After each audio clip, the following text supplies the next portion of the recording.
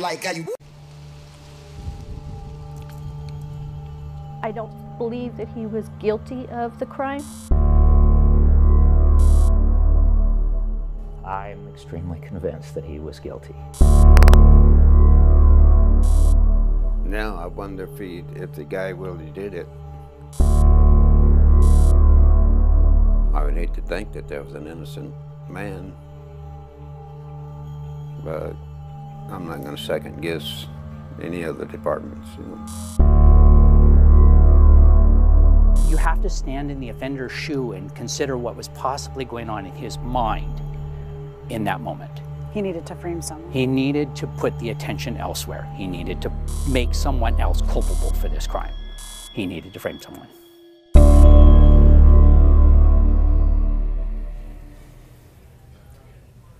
Good evening and welcome to the special screening of Framed by the Golden State Killer. I am Lilia Luciano. I am the reporter, investigative reporter who did this investigation. It's taken me about a year and now we're bringing it to you via ABC 10. Thank you for joining us on this special edition via YouTube Live. I want to invite everyone to comment, to react. We're going to be airing all 4 parts of the Framed by the Golden State Killer series, as well as the making of the Golden State Killer, which is a story that we aired some months ago, but is very much tied to this one. First of all, I'd like to welcome 3 murderinas who are local from here from Sacramento, who have followed the Joe D'Angelo case closely, know all about the case of the man who is suspected to be the Golden State Killer here in Sacramento, locally known as the East Area Rapist. He's been charged with 13 murders, with around 50 rapes, with hundreds, or is suspected of having committed hundreds of burglaries. First of all, welcome Anna Gamelgard. Hi. Thank you for joining us. And Sarah Loya. Thank you. And Sabrina Press. I know that you are very much familiar all with the cases of the man who's known right now, who's suspected to be a Golden State Killer, East Area Rapist, Visalia Ransacker, which is the moniker or the pseudonym that is tied to this story that we're going to air tonight, as well as the original Night Stalker. Had any of you heard of this case of Oscar Clifton? Had you heard that name before tonight or before our production reached out to you to invite you here tonight? No. Nobody had heard? I had. You had? Yes. Because you are from Exeter. I am. Born and raised in Exeter. What do you remember? How did you hear about it? Well, Exeter is just a really small town, so when something like that happens, it sticks around for a while and people talk about it for a while. It occurred in the 70s, you know, so it's just something that lingers with the town. Certainly predates you, but the people were still talking about it. Yeah. Mm-hmm. Have any of you seen anything or read anything yet of this story? Have you had a chance to maybe read a little bit? A little here and there. A little? there. Okay, good. So what we're going to do tonight is we're going to air all 5 stories. First, the making of the Golden State Killer. As our audience continues to grow, some of you have seen this story already on ABC 10, on our website, on our social media, on our YouTube channel, where you are now. But as more people join and as we get more grow this team for the viewing, we're going to air part 1, which is the making of the Golden State Killer. We'll come back, comment. I think with that story you might be all very familiar. This is the story of the Visalia Ransacker. This is the first pseudonym, the first moniker that this person is known as. So I'm sure the Claude Snelling murder is something that you are familiar with. The shooting of Officer McGowan, the police officer who was involved in a shootout with him. What do you know about the Visalia Ransacker? Just from, you know, growing up in the area and then also from reading books, particularly I'll Be Gone in the Dark, where she really focuses in on the parts of Visalia. And, you know, growing up in the area, you start to realize, like, this all happened where I live, you know, and the whole area is a really small community. Even Visalia, you know, it's bigger now, but during the 70s, people would leave their doors unlocked and their windows open at night. And just to hear that was going on so close to home, it's very scary. Yeah, we drove around that area, and I thought it was bigger just from reading the case and researching. It's been a year. The way that I came across the story was actually in a Sacramento Bee article that came out right after D'Angelo was arrested. And I became fascinated with this case because I thought, you know, if it was a wrongful conviction, the tragedy of wrongful convictions is that so many people suffer. There is, you know, the person who was wrongfully accused, there is their family, and then there is every single victim and every family member of every victim who suffered when the wrong person was caught. And in this case in particular, we're talking about the man who's suspected to be the most prolific serial killer, serial rapist, burglar in California. So the impact in California is exponential. That is, if in fact, you know, what the theory that we're exploring with the story, if that were true, that, you know, we'll get into, I don't want to spoil too much of the story, but that in fact this would have been a wrongful conviction. I want to say hello to Sheila E., who joined us. She's here on the comments. I expect comments and questions from all of you. Why don't we get started with the making of the Golden State Killer right away. I also want to say, before we go into that, because I mentioned the SACB article. Well, I read the article. Then I started researching a little bit, and I found the 2675 podcast by Tony Reed, who is one of the people we interviewed here. Him and his wife have spent 8 years or longer working on this case, investigating, you know, basically on their own, independently, kind of fighting for justice even after Oscar Clifton is no longer alive. And they were instrumental and very helpful in tracking documents and providing information, as was the Tulare County District Attorney's Office that provided me with so many documents. Mike Benell, my producer, and I spent a whole day there reading through transcripts, vetting documents. They've been incredibly helpful in allowing for all these documents so we can tell the story from the record itself, not just, you know, word of mouth, which is what tends to happen in these cases that are long not forgotten, but have happened in a town and impacted a town. So let's go ahead and let's watch. All of you have headphones, so wear your headsets. Let's watch the making of the Golden State Killer.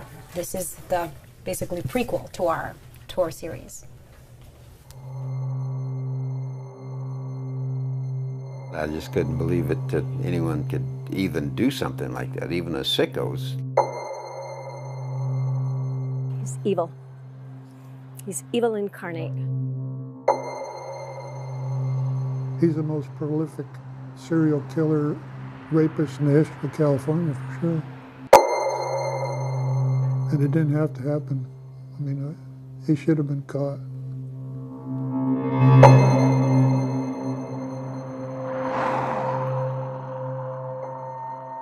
Joseph James DeAngelo is facing life in prison and potentially the death sentence, facing a total of 26 charges, 13 of them for murder. He's believed to have raped about 50 women and burglarized hundreds of homes in crimes spanning 6 California counties. For those crimes, he's suspected to be the man known as the Golden State Killer, the original Night Stalker in Southern California, and the East Area Rapist in Sacramento.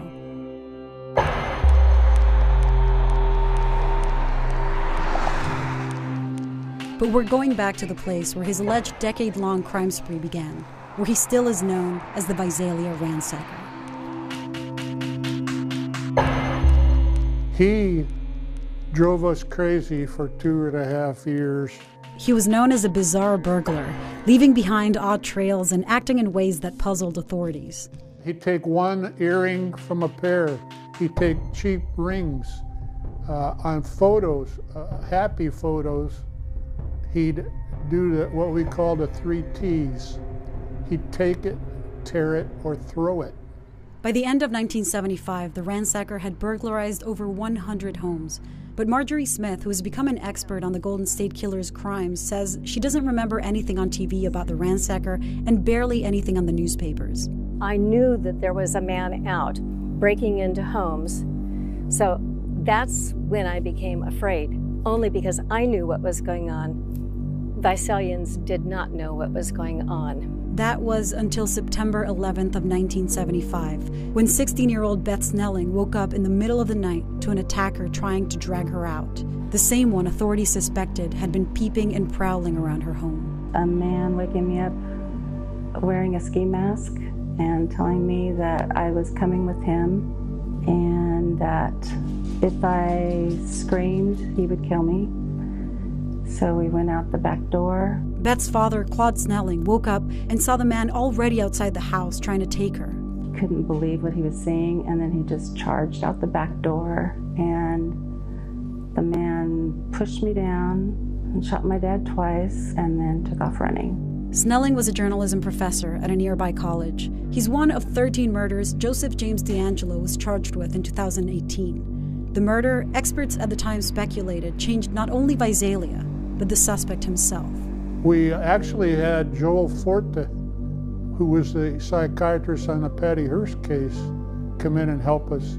And he said, you better catch him, because now that he's touched Snelling's daughter, he's going to graduate and he's going to kidnap and kill somebody.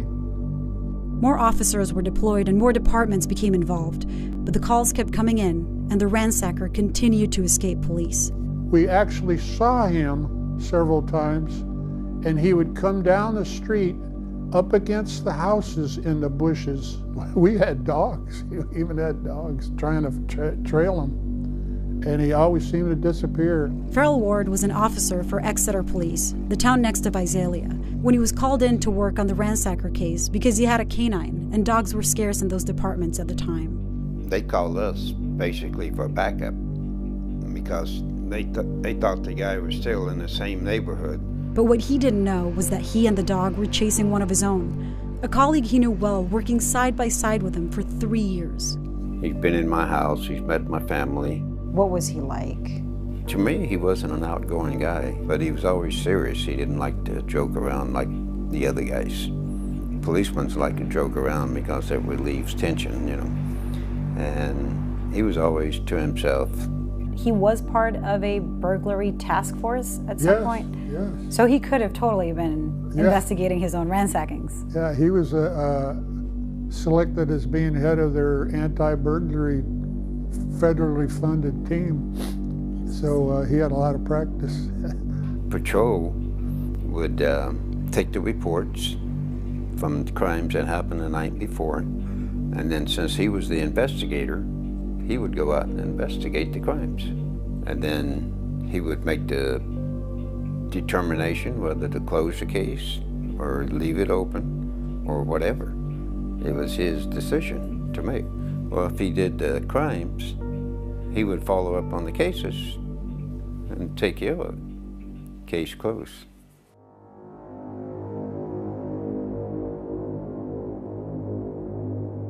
When Joe DeAngelo moved to the area in '73, a newspaper article touted the community's newest officer's impressive training, which included an internship at Roseville PD, a Sierra College law enforcement program, a degree from Sac State, and postgraduate studies in criminal justice. To Ward, he was clearly overqualified. And I asked him, what are you doing here, Joe? You should be at the FBI. And he said, well, this is just a stepping stone for me. He said, I'm just getting my experience behind me, and then I'm going to move to bigger departments. And I thought it was kind of strange that he would come to such a small town with his education. Knowing now that he was a police officer, I really feel that he was loving and enjoying what was happening. Part of his satisfaction in doing what he was doing was beating us. And he was laughing at us probably. In December of 1975, the ransacker had his last encounter with police in Visalia. The mother of another teenager found some footprints outside of her daughter's bedroom window. Visalia PD officers suspected the man would show up that night and prepared for an encounter. So this is where the stakeout happened. So they were in the garage, they could see him from inside, from that window. Okay. He jumped the fence over here, and that's where, and it wasn't like that. It wasn't 6 feet tall, you know, it was much lower. With McGowan? Right there. Right there, that's where McGowan got shot.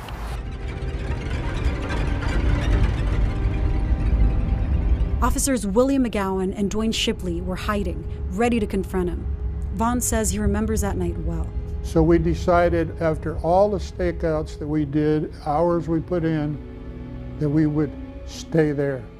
You knew he was coming? Yeah, and wait for him to come to us. And that's what happened. McGowan sees him walk down the side of the garage into the backyard of the girl's house, and he confronts him. And the guy turns around and starts screaming in almost a high girl's screaming voice, don't hurt me, don't hurt me. So McGowan confronts him and approaches him, tells him to freeze, police officer, and the guy reaches up with his right hand, starts pulling the ski mask off his head, and McGowan now sees the ransacker face for the first time. Really the only one who really can confirm that saw the ransacker. And he comes up with his left hand and fires.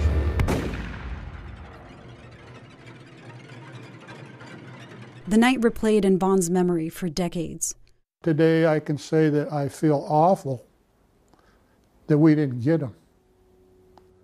We wouldn't be having this interview right now if we'd gotten him. There would be no East Area rapist. There would be no Golden State Killer if we'd got him. That was our shot. He said that was the moment, the big what if, that could have changed everything. Well, I think we should have caught him when we had him. I mean, we had officers all over the place. We had 40 officers there in 20 minutes. Highway Patrol, Sheriff's Office, they all came. We had a command center set up. We had dogs. Officer McGowan suffered an injury to his eye, but was able to describe the man he saw. Finally, Visalia PD had a sketch for a suspect, but that was the last they heard of the ransacker. The following August of 1978, the Exeter Sun published that D'Angelo would be resigning the local force to take a job with Auburn Police.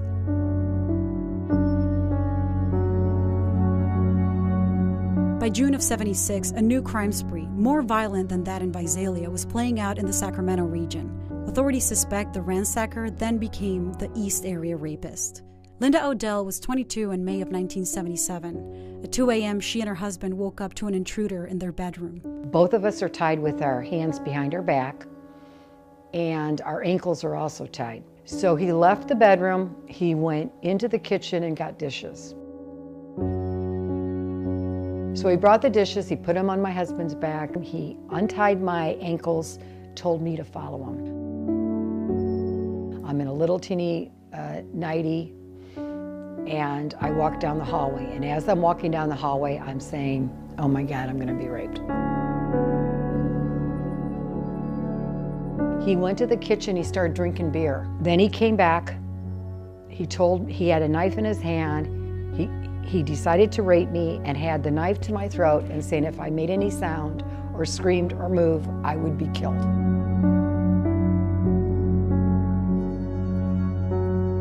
Odell was about the East Area rapist's 20th attack in the Sacramento area. When John Vaughn in Visalia started reading about these types of attacks in Sacramento, he knew where his suspect had gone. He did a lot of things when he was raping that were, I thought, pointed toward the ransack burglaries. Photos were torn, thrown. I mean, he was doing the same thing, just like ours. It looked like our burglaries were now happening in Sacramento. Vaughn said in 1978 he went to Sacramento to tell the sheriff's office that he believed the so-called East Area rapist was the same suspect as his Visalia ransacker, bringing with him the sketch. Who did you tell? Sheriff's office. And what did they say or do? They wouldn't believe me. But it appeared to me that the rape detectives weren't talking to the burglary detectives. They weren't sharing information because he was there. He was there.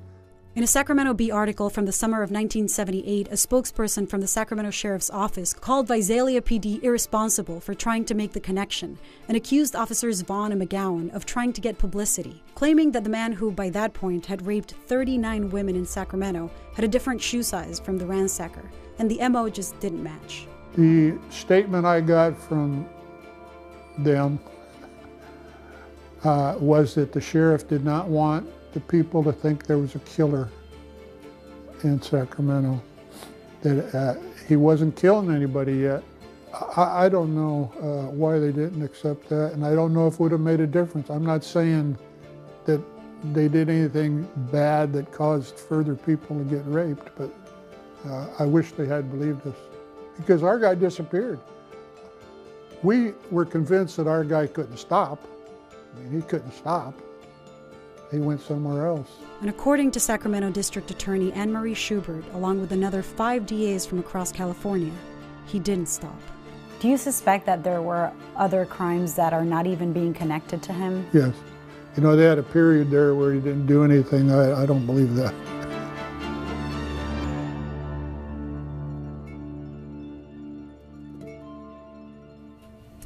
So for those of you who are just joining us, that was the making of the Golden State Killer. It's an episode of this series that we aired several months ago.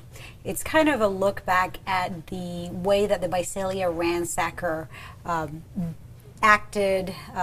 So we talked to people in law enforcement. As you saw, some of those who are joining us right now, what you were watching is this story. People who remember how the Visalia ransacker acted, his crimes, the patterns. This is the first story that we did, but we are going to air now, part of the screening, part of this viewing, the framing of the Golden State Killer. Tell me what's in your minds, questions, comments, and also all of you who are here on YouTube. I'm following your comments. It's hard not to get caught up in the what ifs. Yeah. What if they had caught him that night? What if there had been better collaboration between police departments? What if he wasn't involved in the police force himself? And you get really stuck on those things. Right, yeah. And it sounds like those people who knew him back then, and especially the people in law enforcement, it's like they're still hitting themselves over the head, precisely for the thing that we were talking about before when we started the screening, which is what you're saying, the what if, and how many victims could have been saved had he been caught. But clearly, he knew what he was doing. This is somebody who was able to evade authorities, not just in Visalia, but across California. Other impressions, questions? It's interesting to see the psychological shift after the interaction with Officer McGowan.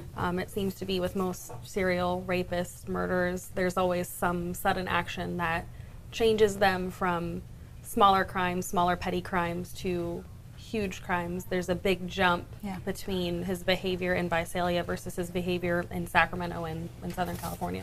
So in Visalia, he was, I mean, if it is the same person as authorities believe, in Visalia, it was mostly burglaries. It escalated finally into a murder of Claude Snelling when he was trying to kidnap the daughter. But then once he gets to Sacramento, we're talking about a lot more rapes, way more violent crimes. Smaller cooling off periods. Right. It's very short. There's no break between it. So 76, the beginning of 1976 seems to be the time where he had kind of cooled off. This is when D'Angelo leaves Exeter and moves to the Sacramento area to Auburn and starts working as a cop there. Do you know, what do you know about that time? Not too terribly much about him personally. It's more focused on, I mean, I know that he had a couple like run-ins with odd things that kind of changed his career and his career path. But yeah, he was fired. He was caught stealing. Yeah, and was eventually fired. So when you said escalation, this made me think of something that I want you all to keep in mind as you watch the next stories. The Oscar Clifton story, which is what we're about to watch, we have 4 parts of the story. There is, in the nature of the crimes themselves, there is certainly an escalation that day, so within the span of a day. This is one of the reasons why the DA still today believes that, that Clifton could have done it, because there were witnesses who pointed at him, which you'll see in the story, as the man who had first said some lewd comments, then exposed himself, and then murder a young girl. So, you know, the escalation is part, but this is within the time frame of a day. And in the past, Clifton had been convicted of a crime where, in 1965, where it was an attempted rape. And there was also a kind of escalation. So just keep that in mind. You know, there's things that either make him the perfect scapegoat, which you'll see in the story, or make him a likely suspect because of a pattern of behavior. So I'll see who else is joining us over here. Christina Roberts was asking, do you guys know, did they ever recover the items that had been taken from victims? And this is speaking of the Visalia ransacker or East Area rapist. Do you know about that? Not too terribly much. So there is, do you know? I was going to say, I remember reading something about where people would find stuff like on the roofs. Right. And they would think that he like threw it up there. And when people started talking to one another, that's when they realized that they would hear stuff at night. So it was like him crawling around on the rooftops, and that's where a lot of the stuff went. Yeah. Yeah. There's part of the story of Oscar Clifton, which we can discuss after we see the story, but there is, you know, the theory is that, as the title of the series says, that Clifton may have been framed. And there are some cases of the East Area Rapist where he would take evidence from one crime scene and place it, for instance, in one specific case that happened in '76, take items from the neighbor's house, I'm sorry, from the victim's house, and place it at the neighbor's house, and then told that victim as he was attacking her, made some comments to make it sound like he could hear her from his house. He did a few things that led police to believe that he was trying to frame the neighbor. But because the neighbor called police right away, he said, hey, there's something odd in my house. It looks like somebody broke in, and the only thing that looks off is some jewelry that doesn't belong to my mom. So that's one of the reasons why people think, you know, there's going to be many, and you'll see in the story why he could have been, you know, framed, because it could have been a pattern. Do you know of any other cases of the East Area Rapist or original Night Stalker, Visalia Ransacker, of this individual, of where he had framed or tried to frame someone? I know he often would pretend that there was someone else there with him or say things to throw it off. So it seemed like it was always kind of in his mind, how can I throw people off of my trail? Well, you know, you'll see in this story, and again, you know, this is a theory, how many things must have been very carefully, strategically placed and planned out for this theory to be true. But we'll also deal with some other things that just don't make sense. I guess we're ready. Are we ready to roll the video? Let's watch part 1 of Framed by the Golden State Killer. Send us your comments. I don't believe that he was guilty of the crime. I'm extremely convinced that he was guilty. Now I wonder if the guy really did it. I would hate to think that there was an innocent man, but I'm not going to second guess any other departments. You know. You have to stand in the offender's shoe and consider what was possibly going on in his mind in that moment. He needed to frame someone. He needed to put the attention elsewhere. He needed to make someone else culpable for this crime. He needed to frame someone.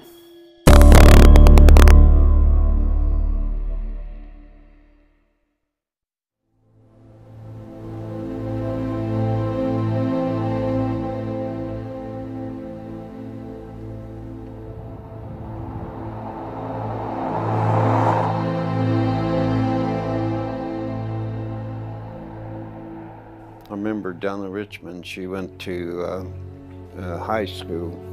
She rode her bike down the tracks. She was kidnapped right there at the tracks.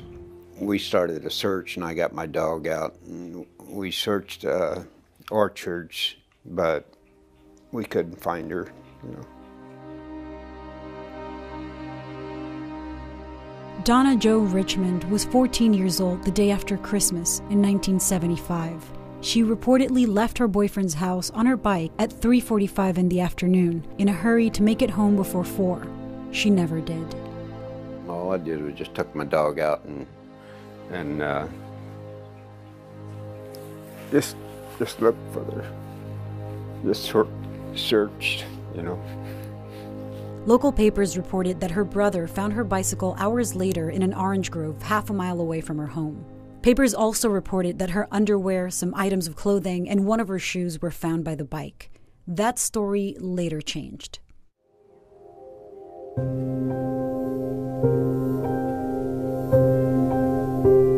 So right here, yes. This would be where they found the bicycle. Correct.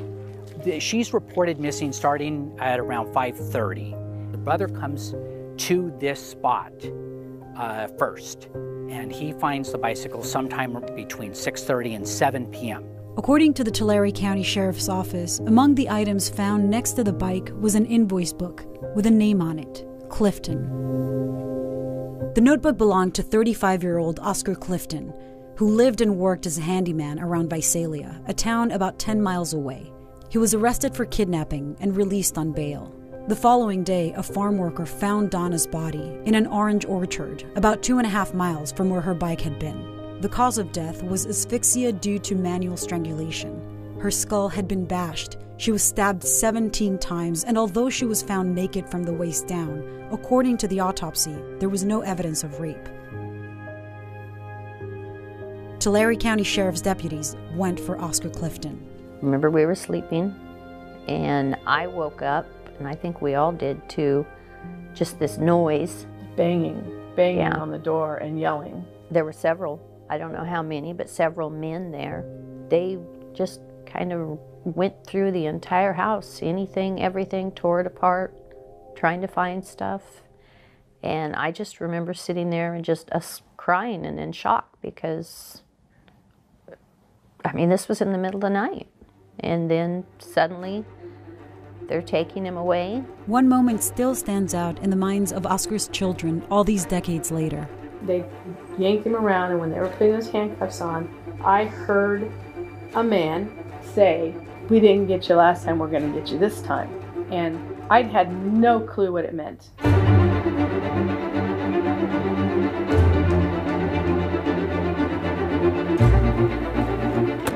Independent attorney and private investigator Tony Reed has studied the case extensively for years. He says there are too many inconsistencies and believes Clifton was innocent. I asked him to take us through what he knows. Clifton's invoice book is considered the main problem or the defense. There's no good explanation for why Clifton's invoice book would be here. Oscar Clifton never denied that invoice book was his. He said the last time I used it was in December 23rd in Visalia, and he did not see the invoice book again until it was presented in evidence. Reed believes someone stole it from Clifton's truck and placed it by the bicycle, in part because authorities couldn't identify fingerprints on the notebook's cover, just smudges. If you want to get rid of fingerprints, you take and rub them. As we've mentioned, items of Donna Jo's clothing, her shoe, and underwear were initially reported in the papers as being found near her bike. However, police reports later declared that those and other clothing items were found along a road that led straight to Clifton's house from the area of the murder. These were key arguments presented by the prosecution. Oscar Clifton was convicted for Donna Jo Richmond's murder in July of 1976. It was the last thing his family expected. You know, we were confident that he was going to be found not guilty and that the truth would somehow come out. And it never came out. And for years afterwards, he tried and he tried and he tried. Clifton spent 38 years in prison and died in prison, always claiming his innocence. And he told me that they had told him, the parole officers or whatever had told him, if you will admit guilt and say that you're sorry for what you did, there's a possibility you could get out on parole. He refused. He said, I am not guilty and I'm not going to leave here with that on my name. Do you think your father was framed? Somebody who's harmed somebody isn't going to leave a trail to their front door, and they're not going to leave their invoice book perfectly placed underneath her bicycle. So yes, why? I don't know. Maybe he was the perfect scapegoat.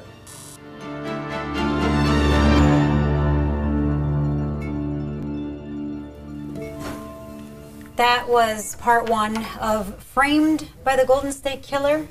I always leave a question mark. I saw that I have some comments. We have some comments and questions on YouTube for those of you watching us live. I have, let's see, Cheryl Williams said it's scary that there are others like him. Well, there's certainly, I mean, when talking about the Visalia ransacker or East Area rapist.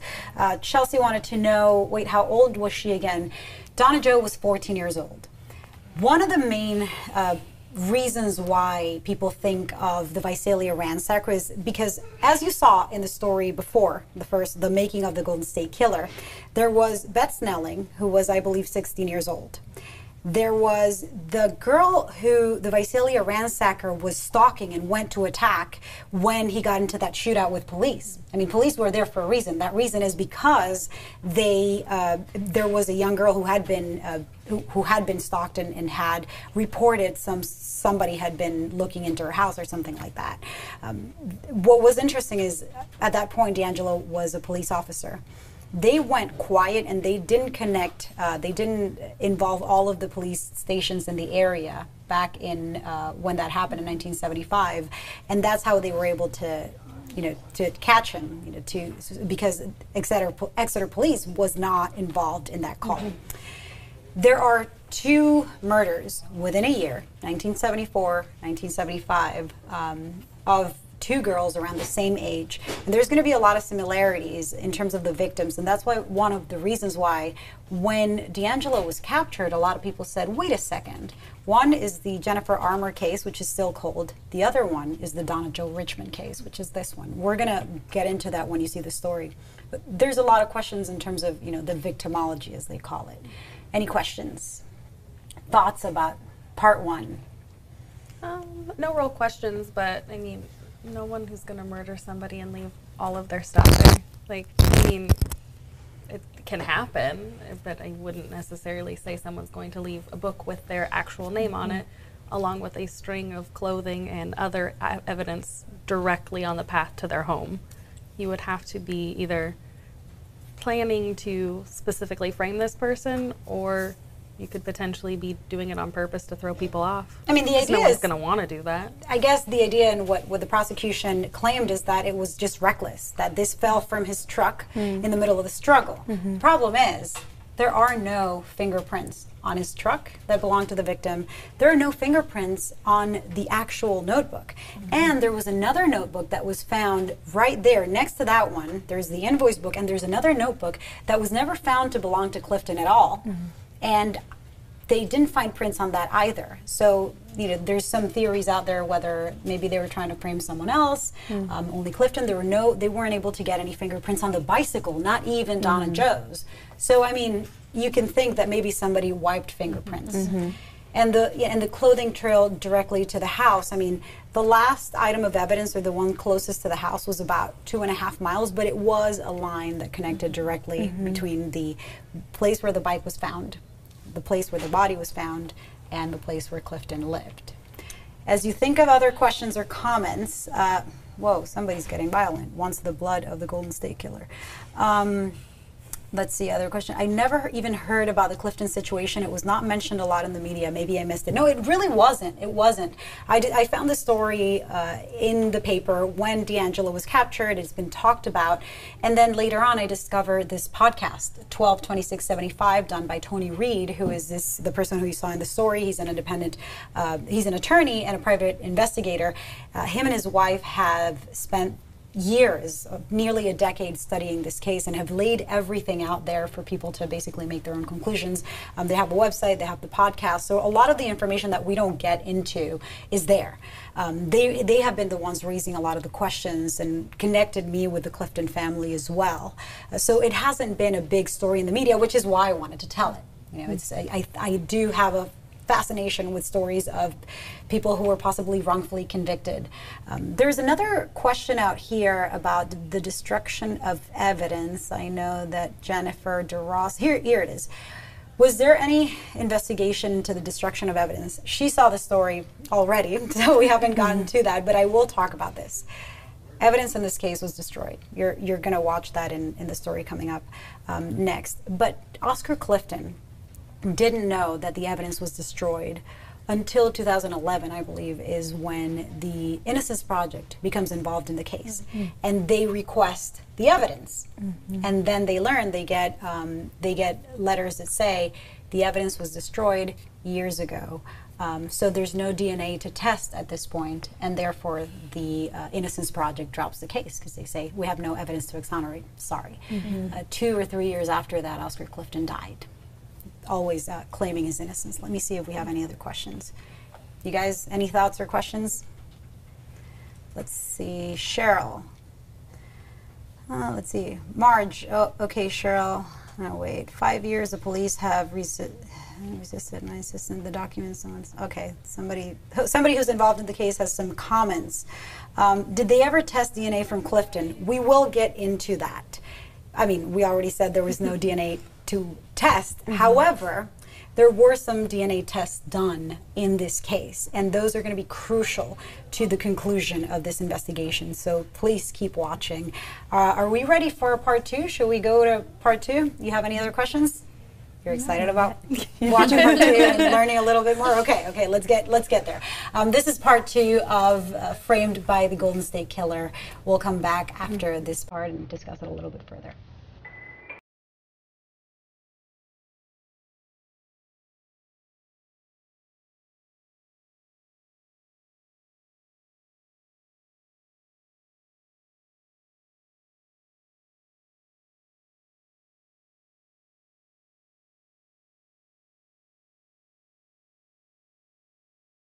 Clifton spent 38 years in prison for the 1975 murder of 14-year-old Donna Jo Richmond, but some in Tulare County where it happened have a different theory. Do you think your father was framed? Somebody who's harmed somebody isn't going to leave a trail to their front door, and they're not going to leave their invoice book perfectly placed underneath her bicycle. So yes. Why? I don't know. Maybe he was the perfect scapegoat. Part of the evidence that led to Clifton's conviction were a notebook of his found at one of the crime scenes and a trail of the victim's clothes reportedly found leading to his home. What would make Clifton a perfect scapegoat is a 1965 case in which he was convicted of attempted rape. One of the officers who came to arrest Clifton in '65 was the same detective who 10 years later led the investigation and arrested him for the Donna Jo Richmond case. I was 15 years old. But what I recall when they walked into our house, I mean, they filled our living room. There was a lot of them. They yanked him around, and when they were putting those handcuffs on, I heard a man who I later was associated with Bob Byrne, because I was told that's who he was, say, "We didn't get you last time, we're going to get you this time." And I'd had no clue what it meant. Sergeant Byrd denies even being there. I never arrested him. You didn't arrest him? I didn't go out to arrest him, and I wasn't there when he was arrested. In '75? No. Our department went out and arrested him, but I wasn't there. In a police report written by Byrd himself and provided to us by the Tulare County District Attorney, he wrote that he did go to arrest Clifton at his home along with other officers, and also that he recalled Clifton from another case 10 years earlier.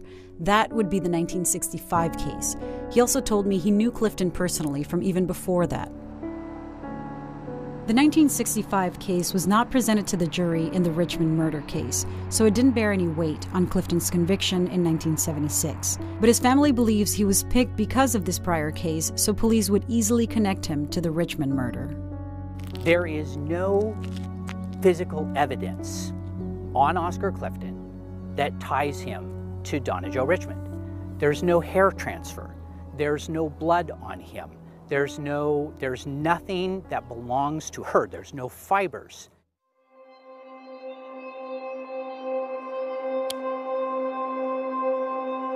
The last time witnesses saw Donna was at 3:45 at her boyfriend's house. Detectives calculated it took her 25 minutes riding to get to where the bike was found, placing the abduction at around 4:10 in the afternoon. Both of Oscar's daughters testified that he walked into the house at 4:30 p.m. When he came in, I looked up at the clock that was over the fireplace, and it was still about 4:30. So he came in about between 4:25 and 4:30ish. If Donna was abducted at 4:10 and Oscar was home at 4:30, with driving times from the bike scene to where Donna's body was found to Clifton's home consuming 22 minutes, he could not have committed the crime in Exeter. But the prosecution played down the daughter's testimony, implying in questioning that they loved their father. Someone else said that Oscar got home even earlier, at 4:15, but worked on his truck outside before walking in. It was a teen who was living with the Cliftons at the time and who was arrested along with Oscar. His statements to police were that Oscar arrived at 4:15. He insisted on that time frame and even passed a polygraph saying just that. But the next day, the young man changed his testimony to say that Oscar arrived at 4:45 in the afternoon. According to arrest records, at the time, he had a DUI hanging over his head and was being interrogated as a suspect of homicide along with Clifton.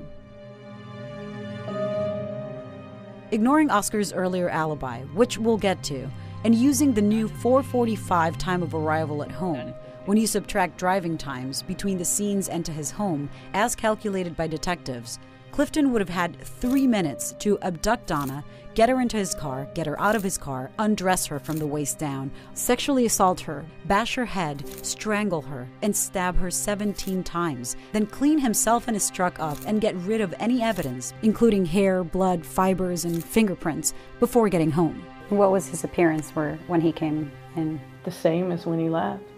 He didn't look any different. He still had on the white sweater and the pants and his shoes. Especially with a white sweater on. There's no way there wouldn't have been blood or dirt. I mean, and if there was a struggle, his pants, and like I said, with his brace. Clifton wore a leg brace, which limited his mobility. It would have been fairly easy for pretty much anybody to run from him. I ran from him. If I didn't do what I was supposed to, I knew he would be upset, and I could run from him, and he had a hard time running. He couldn't run. Yeah. And I never remember a moment without him having his brace on. Clifton's widow, who met and married him while he was in prison, remembers he wore it until the day he died. Well, he walked all the time, and he never really limped, but he didn't have the support of his knee if he didn't wear it. The prosecution claimed that a footprint found in the orchard near Donna's body matched a boot later found in Oscar's closet, but his defense said he couldn't wear that boot if he had the brace on. And according to his wife, he had no stability to commit such a violent crime without the brace. Oscar didn't wear cowboy boots that day. He very seldom wore them because, again, without the brace, his leg would bother him. Crime scene photos also show police officers themselves wearing cowboy boots right next to Donna's body. Besides the invoice book found next to Donna Joe's bicycle, according to the prosecution, something else placed Oscar in Exeter that afternoon. 2 women, one a teen, the other a young adult, in separate locations, both said a man in a white truck came up to them. In the first case, made obscene propositions, and in the other, exposed himself. In the trial, they both pointed at Clifton as the perpetrator. Current Tulare County Assistant DA David Alavezos is convinced of Clifton's guilt. So you've got 2 girls that in order to believe this story is valid, you would have to believe that both of those girls lied in court about what happened to them. There's more than one picture that they identified. Didn't they both see his mug photo on the paper or in person before they identified him? So you're saying they lied? No, I mean they. Well, that's the conclusion. They lied. Is that how it's done right now? If somebody sees a mugshot of a suspect and then is asked to pick them out of a witness lineup, is that proper? It will happen at times. In 2019, do you say that person is no longer a victim? Would the defense challenge that? I would imagine the defense would challenge it. It would be doubtful that it would be something that would prevent the evidence from being testified about. The first girl said the man made lewd comments to her in Woodlake at 3:30. Days later, she said it was between 2 and 3. Then a month later, changed the time to between 2:15 and 2:30. Her mom testified at trial that it happened between 3 and 3:15 at the latest. The theory of the prosecution is that from there, he went to expose himself to the other girl, and as he escaped that scene, found, kidnapped, and murdered Donna Joe. They could have been accosted by a completely different person. They could have even been accosted by the same offender. All we know is that Oscar Clifton was at Garden Street. Oscar's defense claimed he was working in construction at a house in Visalia at the time and couldn't have been up in Woodlake, 15 miles north, or in Exeter, 12 miles away. This was Bill Rose's house. Correct. Where Oscar Clifton was working. That's correct. And so, Oscar makes the little diagram here about how, this is lined up to the view. There, okay. Yeah. Clifton said that day he was working in construction at a house in Visalia. That afternoon, he said he noticed neighbors loading a freezer into some guy's truck. He remembered the neighbor saying, "It's about time he got here," when those people arrived. In trial, that neighbor testified to having made the comment, and that it all happened between 3:10 and 3:20 p.m., although he and the other people said they never noticed Clifton across the street. That's why the prosecution concluded he was never there. If, in fact, the freezer loading happened between 3:10 and 3:20, that conflicts with the victim of the lewd comments up in Woodlake. And Frank Thomas is a rock when it comes to his testimony. He never wavers. He always says it was between 3:10 and 3:20 p.m. So in order for Oscar Clifton standing over there to have heard that comment, Oscar Clifton was there between 3:10 and 3:20 p.m. Police reports show Clifton told officers when he first got arrested that he was with Bill Rose, the owner of the house, between 3 and 4. But Rose said that last time he saw Clifton was in the morning. That's something the prosecution drilled down, calling Clifton a liar.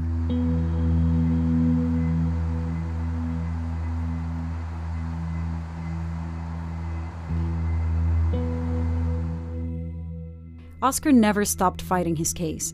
While in prison, he met a woman, they married, and remained together, with her visiting him almost every weekend until his death. Her neighbors and family don't know whom she married, so she wants to remain anonymous. Tell me about the appeals. I know he appealed several times. Many times, not several. He would get so discouraged. Why can't they see? He fought.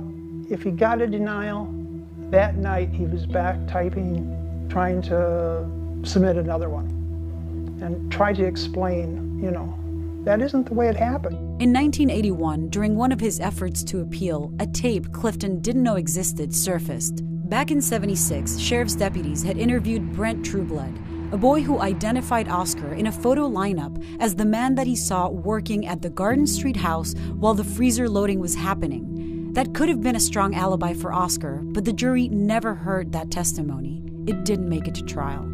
So what happened to Trueblood's testimony? I mean, he said he saw Oscar at that time. That could have absolved him. What happened to that? Criminal appeal procedure is based on the notion that your constitutional rights are violated. What that means is something had to happen at the trial which would have affected the jury's decision. And the judge heard the Trueblood statement and said, yes, this appears to be true. Did it affect the outcome of the jury? That's something that I've got more of a question about. I'm not going to grant your order. A second boy also said he saw Clifton and had spoken with him that day at Garden Street. His mother said he was questioned at home by police, but was never called in to testify, neither by the defense nor the prosecution. I asked Sergeant Bird about Trueblood, the boy who made statements to police. Do you know why that interview didn't make it to the trial? Never heard of it. You never heard of Trueblood? No. Or Johnny Gerber? No. The tape with the boy's testimony was found in a file cabinet at the Tulare County Sheriff's Office. The deputy who interviewed the boy said in court that it was standard practice for him to turn in these tapes over to his supervisor, Bob Bird. Bird testified about it in '81, saying, as he did now, that he didn't remember. The jury never heard from the boys. Oscar never succeeded in appealing his conviction, and even though the Innocence Project took interest in his case while he was alive, they quickly realized there was no evidence they could test to help exonerate him. The fact that Bird destroys the evidence before the statutory limits for preservation, required preservation, is significant. All of his behavior indicates that he was trying to hide something. How much? That's a question that only he can answer.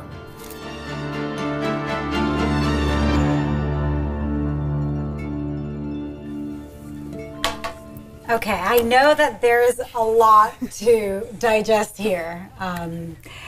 I'm going to go right to some of the audience questions as you guys think of any questions or any doubts that you have. Chelsea was asking, is his wife still alive? So Oscar Clifton's wife, the one who's his widow, his second wife, is still alive. As you saw, we interviewed her. The one he was married to when this happened is also alive, but as you'll hear from her children later on, does not wish to be connected to all of this, suffered tremendously through the process. So she wouldn't give me an interview. Her children have said, not because she thought that he was guilty or anything, she thought he was innocent.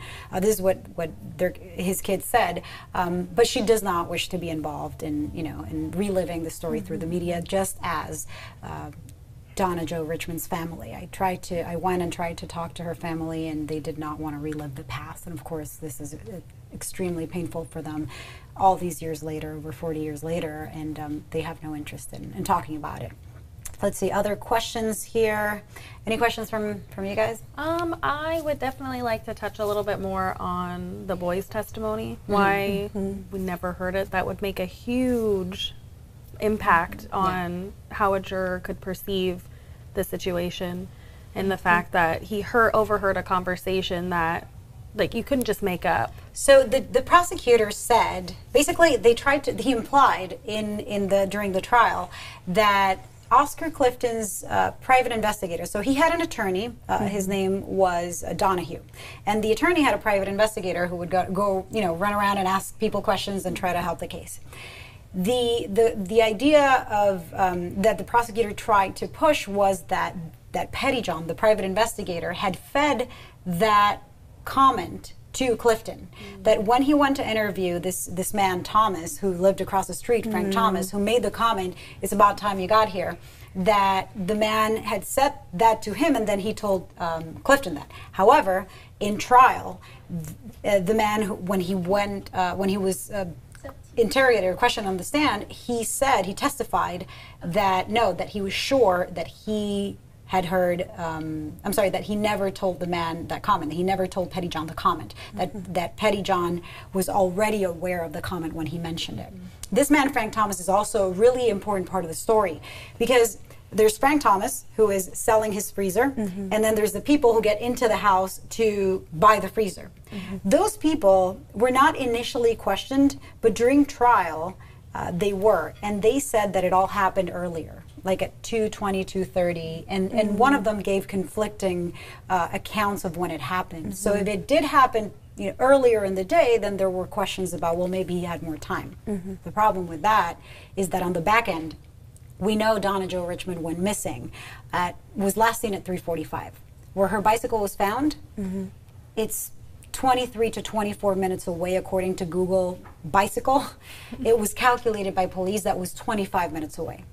In trial, in closing arguments, the prosecutor tried to say, and there was a stipulation where Oscar Clifton's attorneys agreed, they were fine with it for some reason, or he was fine with it, agreed with the prosecution that it took only 15 minutes. So that pushes back the time of the abduction. However, I mean, I calculated it on Google using like the bicycle directions, and then there is the police report that shows it was 25 minutes, so the abduction is at 4:10. No matter when the freezer loading happened, and if it happened at 2 or 2:10 or 2:15 or 2:20, or if it happened at 3:20, you still don't have enough time to, I think, this is kind of an opinion because obviously nobody knows what happens. It's too little time. It's 3 to 8 minutes max, more or less, to do all of those things, for the abduction, for the murder, for all of it. Other doubts? Those alibis are, it's really interesting. Oh, you were asking about the boys. So yeah, the jury never heard from the boys. And so that's something that still, today, the DA's office is saying, well, they did know, the prosecution knew, and the boys' testimony and that tape was the reason why Oscar was appealing. Like that there was a habeas process that had to do with that, where he wanted to prove that he didn't know. And if he didn't know, or if his defense didn't know about the tapes, that means he would have gotten a new trial. But it was concluded by the judge that that wouldn't have changed things. And also, if the boy's testimony was that, because of the doubt of whether it happened at 3:30 or at 2:30 or whatever, then they could say, well, fine, the boy saw him. Sure, he was there during the freezer loading, but it happened at 2:30 because those other witnesses said at an earlier time. But, I would love to take you all down the rabbit holes that this case has taken me into.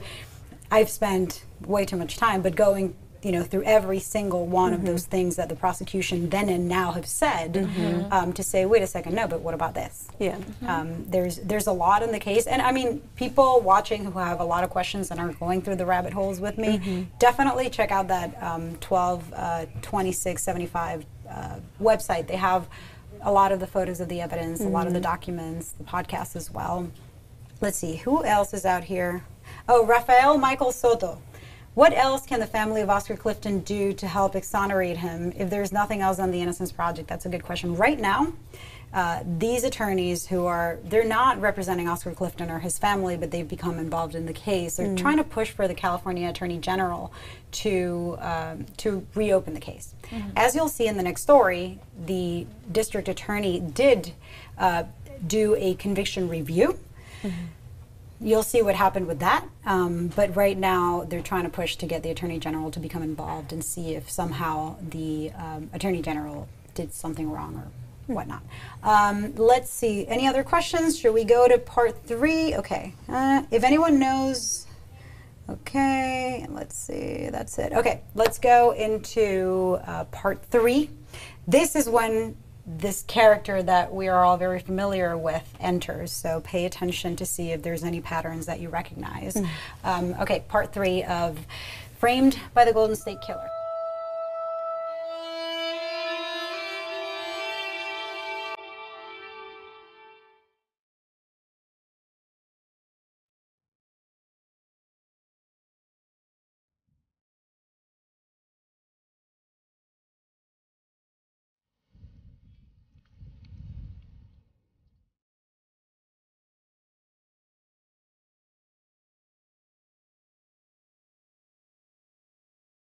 Oscar Clifton spent 38 years in prison and died behind bars, convicted of the 1975 murder of Donna Jo Richmond, a 14-year-old girl from Exeter, California.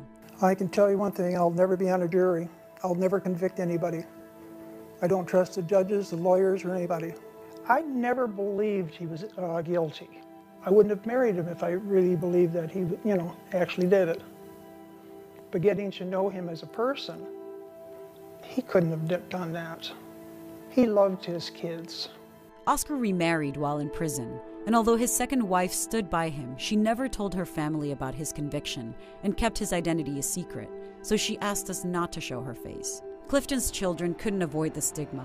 In 1976, small-town life was grim for them, especially for his daughters, with their father in jail, facing a death sentence, accused of brutally murdering a girl just about their age. I was a very shy person. I had 2 friends there. So almost immediately they started saying that, oh, that's the murderer's daughter. Calling names. And one of the boys, I didn't realize he was there, and he came up behind me, grabbed me from behind, had his hand across my breast, and a knife to my neck. And told me that he should do the same thing that my father had done to her. Once Clifton got convicted, the judgment and whispers continued. As they grew older, the children did all they could to move on. A lot of regret. I joined the military to get away, and I didn't really come back that often, but I could have made the effort to see him when I did come back, and I didn't. My children didn't even know about this until about a year ago. It didn't matter if he was innocent. I didn't want them to grow up feeling like they had a grandfather in prison.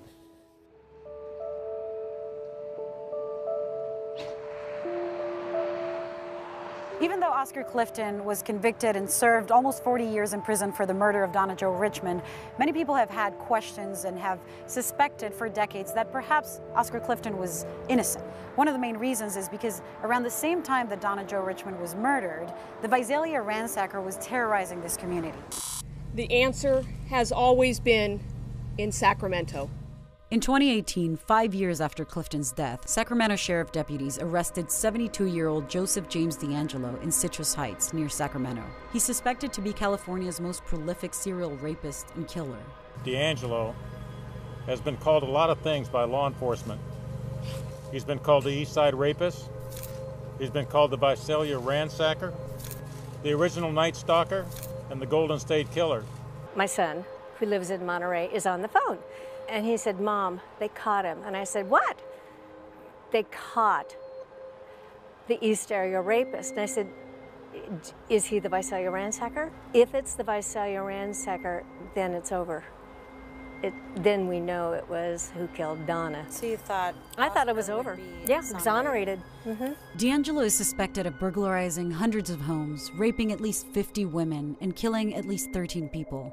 The oldest crime he was charged with is a murder attributed to the Visalia ransacker, who was active in Visalia between 1974 and 75, breaking into homes, attacking teenage girls, killing the father of one of them, and even shooting at a police officer. At the time, D'Angelo lived and worked as a police officer in Exeter, where Donna Jo Richmond was from and where she was killed. When D'Angelo was captured, what were your thoughts? Did you think about Oscar? I was hoping that he was the one that might confess that he killed Donna Jo. After D'Angelo's arrest, the Tulare County DA's office reviewed the conviction of Oscar Clifton. The D'Angelo story started breaking, and this is something we've known. Oscar Clifton has come up numerous times for some sort of review in the office. It was a well-known case. I knew about it, and when we had an actual name to go with a number of cases around here that I can't get into, we decided, well, we now have a DNA profile, and let's just run that profile and see what happens. The first person D'Angelo is suspected of murdering was Claude Snelling, the father of 16-year-old Beth Snelling. The Visalia ransacker had been stalking her. One night, he finally broke into her home, tried to kidnap her, and shot and killed her father when he intervened. John Vaughn investigated that case. We worked that case and nothing else for 8 straight months. The time of the 8 months, we ended up driving more miles, making more phone calls, working more overtime, contacting more people, trying to catch the suspect, who was called the Visalia ransacker.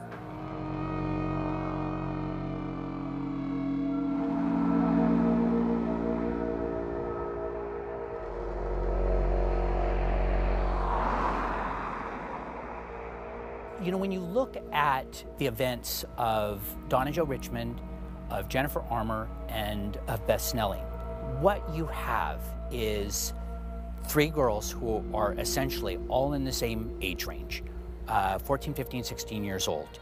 Beth Snelling and Jennifer Armour went to the same school. They went to Mount Whitney High School together.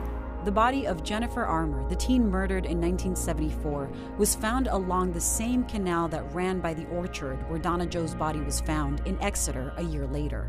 Tulare County sheriffs named Clifton as a suspect, but his family said he was living out of state at the time. She disappears in Visalia on November 15th, 74. One is immediately in the canal, the other is immediately next to the canal. Both are in orange groves, and they both end up in locations where they were transported. They were both missing on a Friday night. They're 13 months apart, and there aren't any other homicides like this in Tulare County. Tulare County sheriffs have even named D'Angelo as a suspect in the Jennifer Armour case. Although her body was found in Exeter, Armour was last seen in Visalia, where she lived, and just blocks away from the home of Beth Snelling, whose father was murdered by the ransacker. The location is the last known location where Jennifer Armour was seen. The most recent VR hits were 2 to 3 blocks from that location where Jennifer last was. In multiple East Area rapist cases in Sacramento, police reports show him placing evidence from one crime scene at the homes of neighbors and at other crime scenes, in some cases suspectedly trying to frame neighbors. What led officers directly to Clifton was an invoice book of his found next to Donna's bicycle at the abduction scene, and her clothes were scattered on a road leading to his home.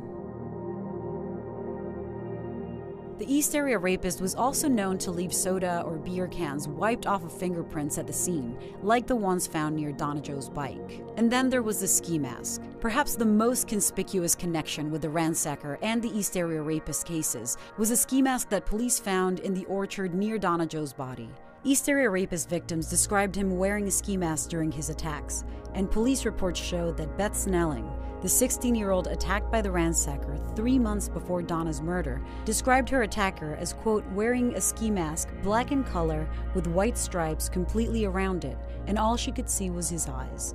The framing theory assumes the Visalia ransacker left a known piece of ransacker evidence by Donna's body, so police would connect all of the ransacker crimes back to Clifton.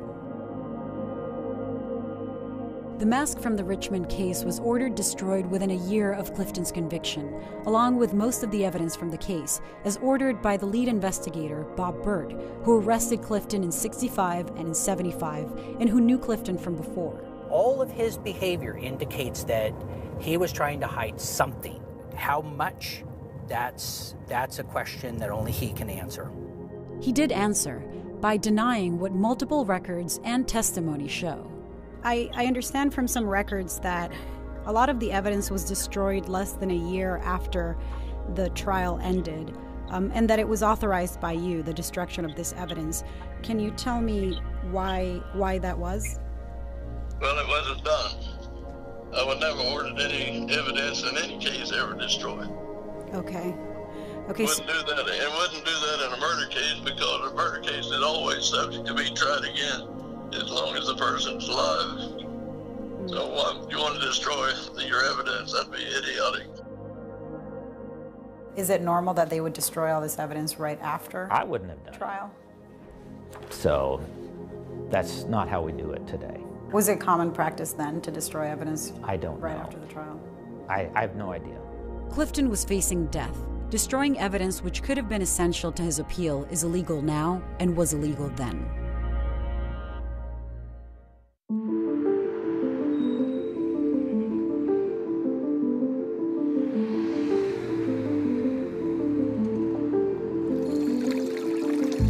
Farrell Ward worked with D'Angelo when both were police officers in Exeter. Ward said D'Angelo was the lead detective in the department, which meant he could have collaborated with the Tulare County Sheriff's Office, the agency that investigated the Donna Joe Richmond murder. You could cover up anything you wanted to, being an investigator. Oh yeah, the guys, they talk all the time about, different cases, what's going on, and policemen, they share each other information, and that's how we catch the guys, So him as an Exeter police officer, he could have had all the information he needed. Oh, yeah. We can't know how involved, informed, or collaborative D'Angelo would have been on the Richmond case. We don't know if he knew Bird or any of the detectives investigating the Donna Joe Richmond murder. But we do know Bird went to work on the case that night at the Exeter police station where D'Angelo worked. We also know from property records and other neighbors' accounts that Joseph James D'Angelo was neighbors with Bob Bird.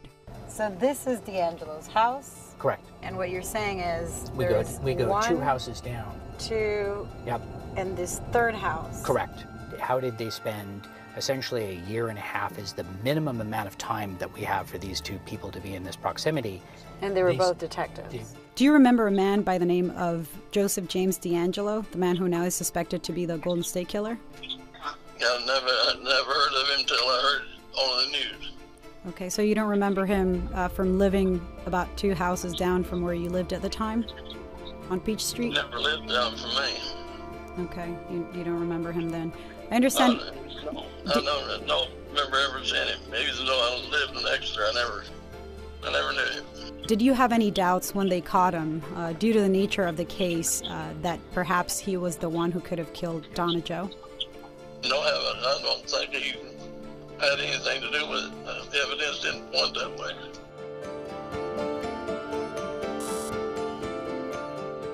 John Vaughn, who worked the Visalia ransacker cases, has a different opinion about D'Angelo. Do you have suspicions that it could have been him? Yeah, What makes you think that? because that's what I know now. I mean, he's done it. He did it before, and he's done it after. Do you think he was capable of framing someone? Sure. Police officers are framing people all the time.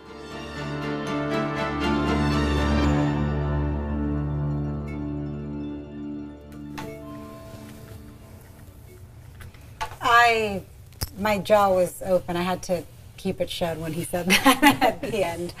I do want to thank Jason Beal, photographer, editor, and producer with me in this story. He did such an amazing job with this filming, with the edit, and also with the reporting itself.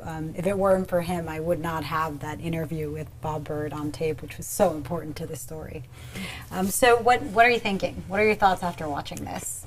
The parallels between both of the murders are so much. Same age frame. The girls look very similar. Yeah. The kind of murder is very similar. Similar location. It all kind of parallels each other in a way that is uncommon in a town that would be that small, especially where it just doesn't happen that often. Rather than just knowing the habits that the Golden State Killer had, you know, he was very like meticulous in the way he did things and exhibited those same patterns wherever he went, you know, so knowing that these two murders were very similar to each other in location and age, and even the victims that he had attacked when he was in Sacramento were all around the same age range and, you know, looked very similar. Now, the Jennifer Armour case, which is the 1974 case, that's still cold. Both D'Angelo and Clifton have been considered suspects there. According to Clifton's family, he was not at the time living in Visalia. He was living in Vegas.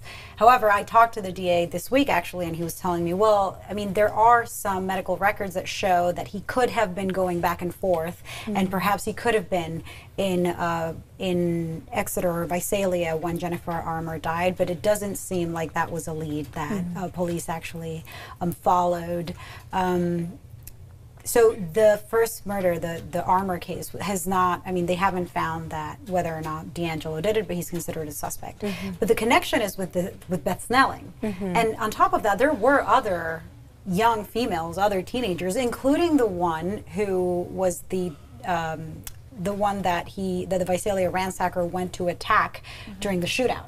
So now we just have this pattern where at least two of them, these young girls, you know, all around 14, 15, 16 are being attacked at a time that the Visalia ransacker is so active out there. You know, it can't be out of the question to say, well, the two who were murdered might have, you know, you can attribute those to this person. Anything else that caught your eye? I think one of the things that, of course, I'd love to have spent a lot more time getting into, but wasn't able to, was the ski mask. I mean, you know, the East Area rapist crimes. There's a ski mask found next to Donna Jo Richmond's body. I mean, it was just a few feet away, but in the same orchard. Obviously, and Beth Snelling described a ski mask with, you know, black and white stripes. Of course, it's dark, so she's seeing black and white. I mean, it could be the one that they found, which is, you know, dark blue and white. So the idea is that they would, I mean, the idea of the framing is that was also placed there to connect not just the Donna Jo Richmond case. The people who believe Oscar Clifton was framed by the Golden State Killer say, or the Visalia ransacker say, it wasn't about this case. It was about all the other ones. Yeah. That makes sense? Connecting all of the incidents in Visalia to Oscar Clifton, you know, kind of tying it up before he took off. Because, I mean, D'Angelo did take off. He ended up going to Auburn. And there's only one case after, which I found that I'm not sure if it's directly attributed to the Visalia ransacker.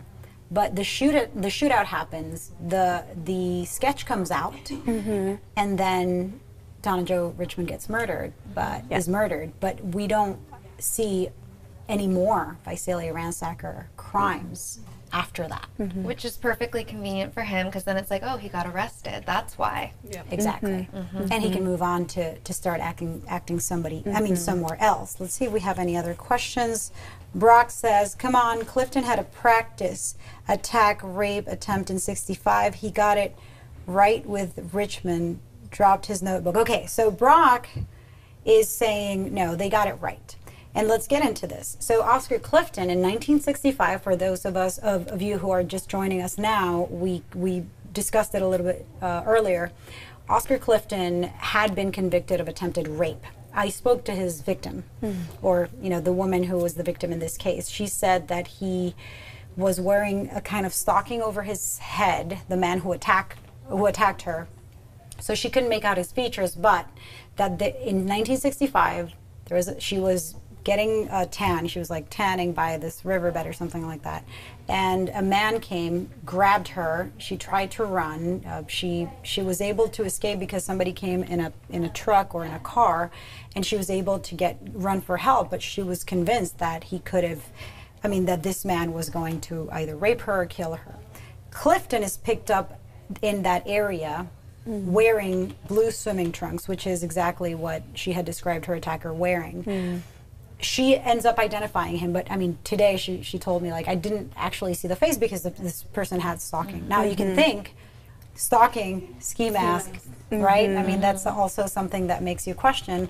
But she said that for sure this did happen to her, but that fortunately it didn't get worse. What Brock is saying is, come on, he tried it in 65, he just wasn't able to do it because somebody saved this girl. He did it again in 75, 10 years later. But in that case, didn't they say that there was actually no assault that took place? That her there was no assault because she took off, she ran. And we're going to get now to part 4. We're going to talk about the more delicate aspect of this case, which I don't like to get too much into. We're talking about a 14-year-old girl, but there was no evidence of rape, right? Which is one of the reasons why people who believe that Clifton was framed say this wasn't a rape, this was a framing, made it look like a sexual assault, because there was no physical evidence of rape. Let's see, somebody else is joining late.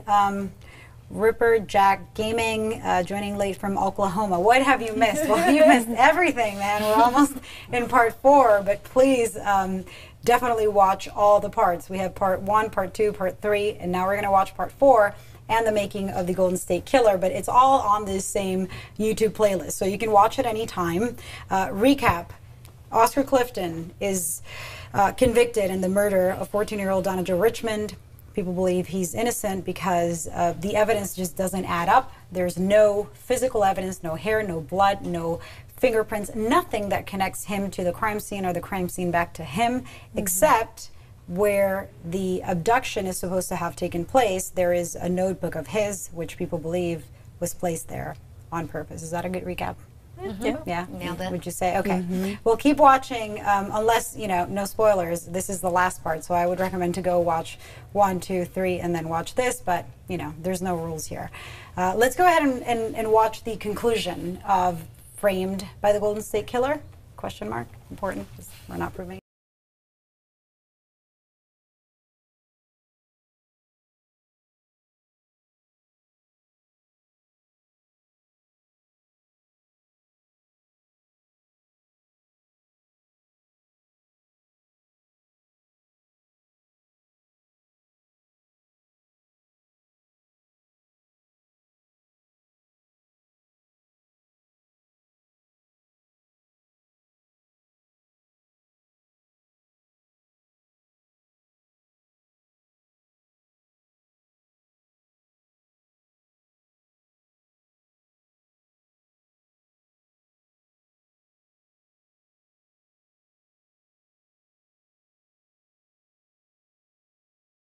In 2018, Joseph James DeAngelo was arrested, accused of being the ransacker, as well as the East Area Rapist, the Golden State Killer, and the original Night Stalker, with burglaries, rapes, and murders spanning over a decade across the state of California.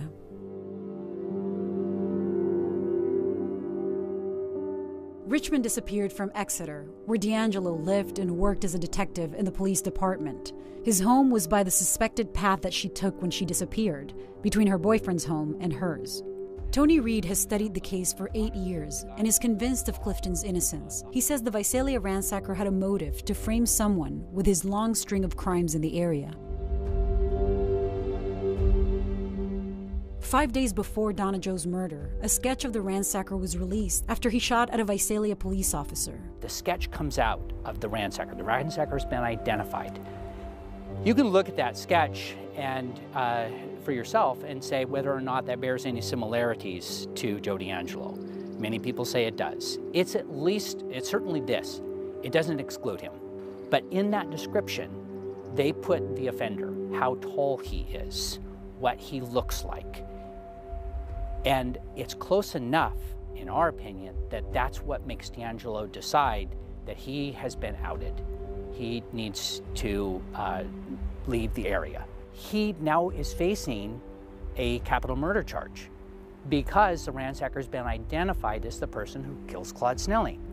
He's tried to shoot a police officer, which at the time was a different capital offense. That shooting was the last known Visalia ransacker incident. A few months later, the East Area rapist attacks began in Sacramento, around the same time that Joseph James D'Angelo left Exeter Police and moved to Auburn in the Sacramento Valley to work as a police officer. You have to stand in the offender's shoe and consider what was possibly going on in his mind in that moment. He needed to frame someone. He needed to put the attention elsewhere. He needed to make someone else culpable for this crime. He needed to frame someone.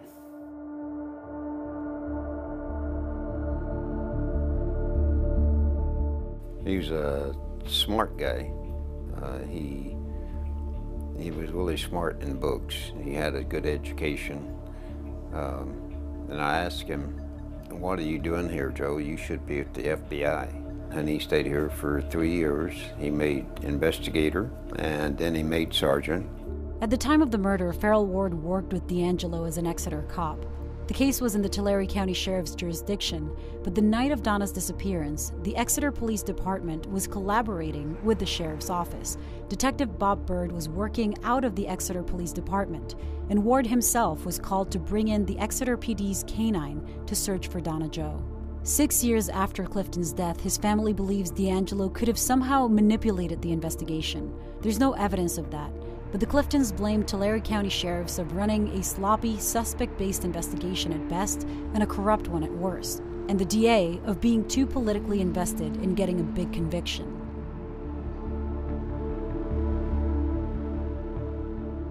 Local papers show how the DA's most recent homicide case before Clifton had been overturned because of prosecutorial misconduct, and he had promised to seek the death penalty right after Donna's body was found, which was finally lifted after Clifton's only successful appeal.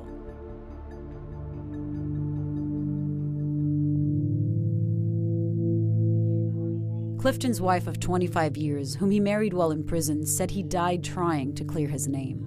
What would Oscar say about his case to you? I'm still innocent, and that's the whole story. What was his theory? Corruption in the sheriff.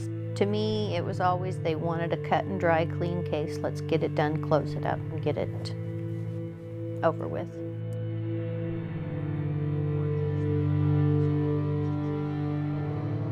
The taped statements from a potential alibi who placed Clifton right where he said he was while the crimes were suspected to have been committed disappeared until 5 years after the trial, without the jury hearing from him. Clifton said he didn't know about the existence of this tape. Something else he didn't know was that Detective Bob Bird ordered the evidence of the case destroyed within months of the trial ending. The Innocence Project became involved in this case, and that's when they found out there was no DNA left to test, so they dropped the case. The Tulare County District Attorney reviewed Clifton's conviction when D'Angelo was arrested. Assistant DA David Alvezo said he worked on the case for months, and in January of 2019, the DA closed the case once again, excluding D'Angelo as the murderer. When we had an actual name to go with a number of cases around here that I can't get into, we decided, well, we now have a DNA profile, and let's just run that profile and see what happens. What happened? The DNA of D'Angelo did not match a fraction of DNA that the DA says came from the seminal fluids of Donna's killer. The issue is, the lab that provided the strand of hair that was DNA tested concluded their samples had no semen. So you have male fluid on a female's pubic hair who was nude from the waist down. It is completely a step away from logic to say that is anything but semen, and particularly when there was testimony at trial that it was semen. There was expert testimony in trial that a different sample from the victim's pubic hair tested positive for semen, but no actual sperm was ever found. There are lingering questions about those tests and about whose semen it would have been, because the sample was never tested for DNA since it was destroyed. The strand of pubic hair that was tested was meant for reference. It wasn't the evidence sample that was addressed in testimony as to containing semen. It was not treated as evidence. The chain of custody was not kept properly. So the possibility of, some sort of contamination is possible. Not only can there be contamination, according to Vines, there was evidence of contamination found. And the lab that handled and stored that sample concluded their sample had no semen. Also, that no interpretation could be made. The person that did the actual work is not willing to interpret it, but these non-experts are looking at the report and making their own interpretation, which doesn't make sense. The scientist is not willing to go there and is not willing to make an interpretation, so nobody else should. Still, the DA's office made an interpretation and cleared D'Angelo. For anybody to say that somehow we're protecting D'Angelo, their sanity comes into question. We're clearly not doing that. The other thing is somehow we're protecting a person who was a district attorney 40-some years ago who's no longer alive. That doesn't seem realistic either. We reached out to Donna Jo Richmond's family, but understandably, they did not wish to relive the painful memories of what happened. We'll probably never know if Oscar Clifton was innocent. What we do know is that a jury in 1976 said he killed Donna Jo Richmond.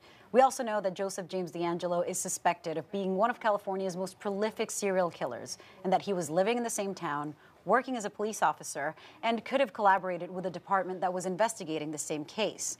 According to police now, he was active as the Visalia ransacker at the time. D'Angelo is behind bars in Sacramento awaiting trial. I reached out to his attorney, but she said they have no comment on the case. As for Oscar Clifton's case, well, that is closed. Whether Clifton was guilty or not, he paid for the death of Donna Jo Richmond, and so did his family.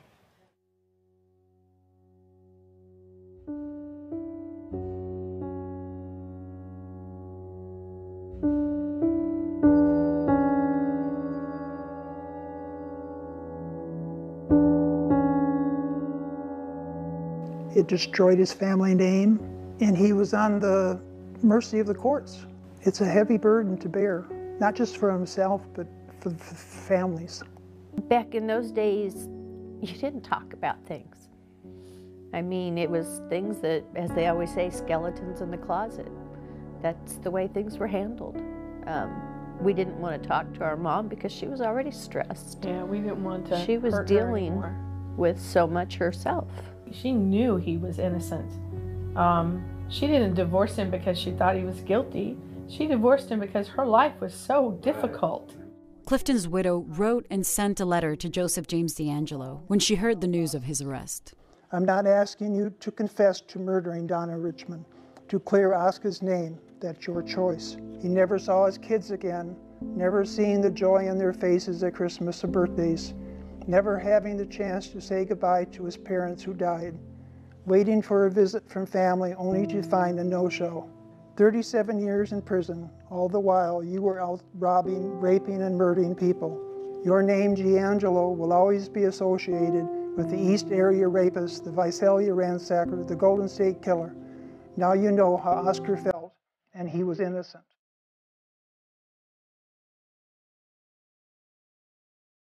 Who suffers more, the innocent or the guilty?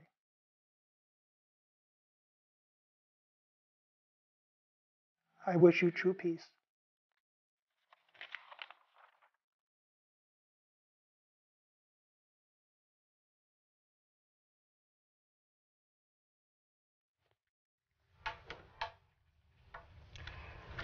That was part 4. Now you have watched the whole series, Framed by the Golden State Killer, as well as the making of the Golden State Killer.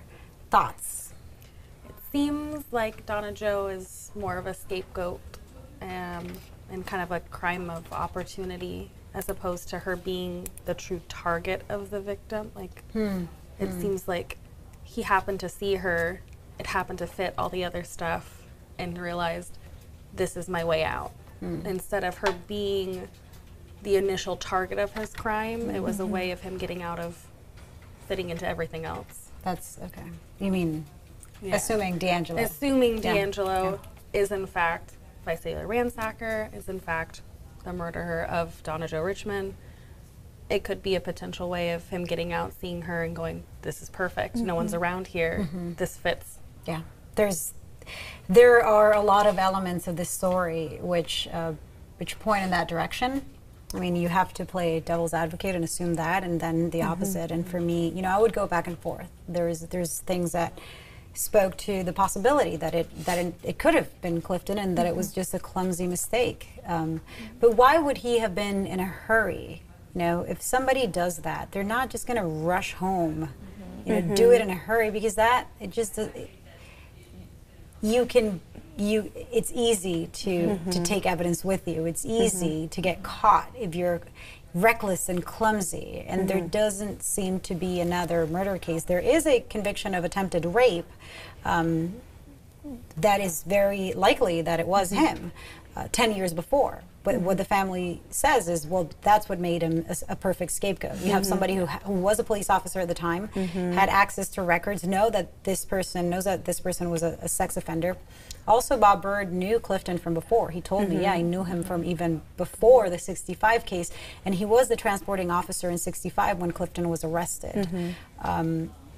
Obviously, we'll never know, but there's a lot, especially in the timing. I always go back to, you know, thinking as a juror, you know, there's so much doubt. Yeah. But the jury didn't hear. Yeah. The timing of everything, I think, just brings a lot of doubt right away. You know, you have the one incident where the guy says, yeah, it was about 3:10, 3:20 when I said a comment like this, and that never changed. Everything else, you know, fluctuated so much that just the timing of him having to get to everywhere, you know, and then just the messiness of it all too, you know, if this was just a random thing that he did, and if it was Oscar, you know. We haven't talked about the white sweater. Yeah, the white sweater. Yeah. Yeah. And, you know, and if it was just a random sighting and he saw her and he did it, you know, why not just leave everything there? Why bring it with you? And knowing the habits of the Golden State Killer, taking items from, you know, places that he invaded and then scattering it other places, those are pretty similar habits to each other, to not just glance over. Yeah. Also, it takes a lot of energy to strangle somebody and then stab them 17 times, and to go home to your family full of joy and energy, and nothing and clean. I mean, I didn't. No scratches. I did not use the DA provided me the photos of the crime scene, which I would never use in the story, but unfortunately, I did see them.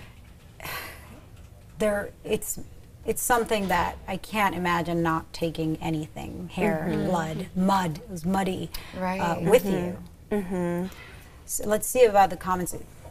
Reactions, I want to hear from you. I'm just like so stuck on the lack of the evidence being destroyed, the DNA, and then especially with the DNA, considering like DNA was how we even identified D'Angelo. So it's just, again, getting caught in those what ifs. I mean, and one thing to say about the DA's office is they did do this conviction review. They did kind of reopen and look at what they had. Unfortunately, they don't have everything because the evidence is destroyed. They don't have all the court transcripts. They only have some of them. And what they use is DNA, which is the thing that I keep kind of challenging, is you're saying, so, and I want to drive this home, you know, this, I can't stress this enough. There is evidence sample, and then there's reference sample. Reference sample is not, you know, the direct evidence. They're saying because in the evidence somebody testified to having found semen, no sperm, but semen. How do you find semen without sperm? Perhaps the person had a vasectomy. I checked with Clifton's kids. They asked their mom. She said, no way, he did not have a vasectomy. There's other ways, but it's extremely rare, right? And especially if it's a sample that was visible to the eye. They said they found some like crusty surface. So like there should be sperm there, but they still say it's semen. Okay, that is in the sample that was tested all these years ago. There's a separate one reference hair from the victim's pubic hair that didn't come from this. It's kept as reference, so the chain of custody is not the same. It's not saved with the same care as an evidence sample. And that is the one that they test for DNA, not this big sample here, but that one reference here on Oscar's request, and they find 3 alleles of DNA. That's a partial profile. They could come from the same person, they could come from different people. They find male DNA, which is what Alevizos, the ADA is saying. He's like, what else can it be? Well, on the way that they do DNA tests, you grab this sample of hair and you wash it in some fluid. They also test the fluid to make sure that there's no contamination. Well, it turns out that they did find DNA in the fluid. So, I mean, making the assumption, it's kind of a stretch to say, well, what we found is DNA. That DNA comes from semen. That semen comes from, the killer, and that's not D'Angelo. Because those 3 alleles don't match D'Angelo, but could match Clifton, though. That's important to say. To a lot of people, it's not enough to exclude D'Angelo. Let's see some of the comments. If you guys want to keep commenting and keep the discussion going, I'm going to read what's being said here. Cody wants to know, what city is ABC 10 from? Well, we are an international city because we are digital first, but this is from Sacramento. We are local in Sacramento, Channel 10, the ABC affiliate in Sacramento. But thanks for watching us on YouTube. All of our content is out there. I have so many people from Puerto Rico watching all of my stories, which is where I'm from all over the place, which is why we were promoting this live, saying, Eastern and Pacific time and everything in between. John Miller says, 1226, Oscar told attorney Donahue about time he got here. Says they have a copy. 1231, defense investigator Petty John asks Frank Thomas, who confirms comment. Exactly. So that's the thing about the comment.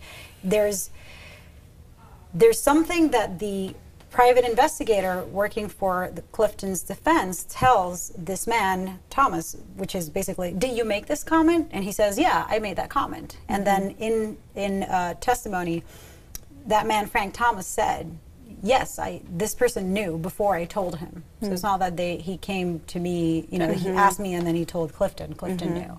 Which place is Clifton, according to Frank Thomas's time frame, at 3:20. The other witnesses said it was earlier, but that still doesn't change that on the back end. It's just too quick. What else jumped at you from this conclusion of part 4?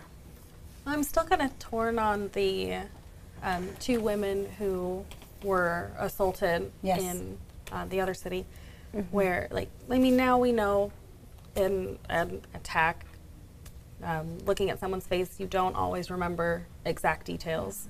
Looking at both Clifton, looking at Visalia Ransacker, looking at Joseph D'Angelo, they're all very plain, generic-looking men. They don't have any overtly striking features. They look very similar, but at the same time, they look like anybody you can see down the street. And if you're remembering the incident itself, you're not going to be remembering they had blue eyes. And there's something really interesting about those witnesses, which Dave Alevizos asked me, well, are you saying they were not victims? I'm not. No. I mean, it's just who is the person that attacked them. The first girl, Beth Brumley, she changed her testimony several times. She changed the time where the thing happened, and her mom kept it a little bit later. The other girl, the other woman who was she was an adult at the time. She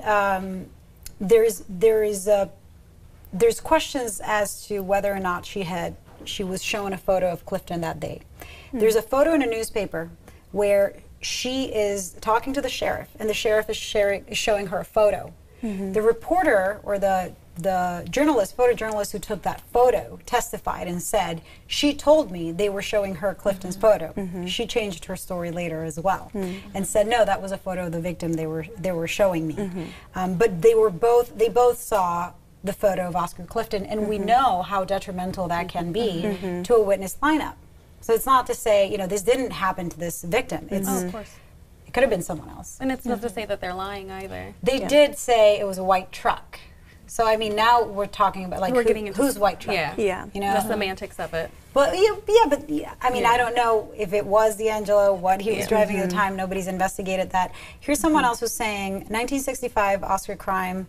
The 122675 people say victim now says she was only startled, not assaulted. She wasn't assaulted, and Clifton was convicted of attempted rape, but he didn't rape her because she was able to get away because this man, Miller, came to her rescue. I did talk to her, and she, you know, she says the thing that I said happened. It's just a matter of, you know, she had not really seen him, but it's kind of coincidental that he would be there. They picked him up days later. She initially didn't want to press charges, but today she says, well, you know, I don't know what would have happened to me, you know, but she, I mean, she was startled. She described in trial that the man had had covered her mouth. So I don't know. I didn't ask her about those details now, but she says, you know, she felt like she was going to be attacked, and that's why she ran. Let's see if we have any other comments. You guys who are watching at home, any other questions? Send them. Speak now, or not really forever hold your peace, because I'll be here answering questions. I'll keep tuning into this video. You have the playlist. It's connected to this video. You can watch the 4 parts recommended to your friends. It's on Apple TV, on Roku, on Amazon Fire, on YouTube, and of course on our ABC 10 page. I wrote a long, extensive article with more details that I didn't get into here, so if you want to read that, it's on abc10.com/Clifton. So check that out too, and please share with your friends. Last final thoughts on this story? It's a little, one of those things where it's a huge what if, like what you were saying earlier. There's lots of little details that definitely can point to one person. I mean, you could say on the one hand, Clifton saw his mistakes in his first attack and decided to change from an opaque tights over his stockings over his face to a darker ski mask.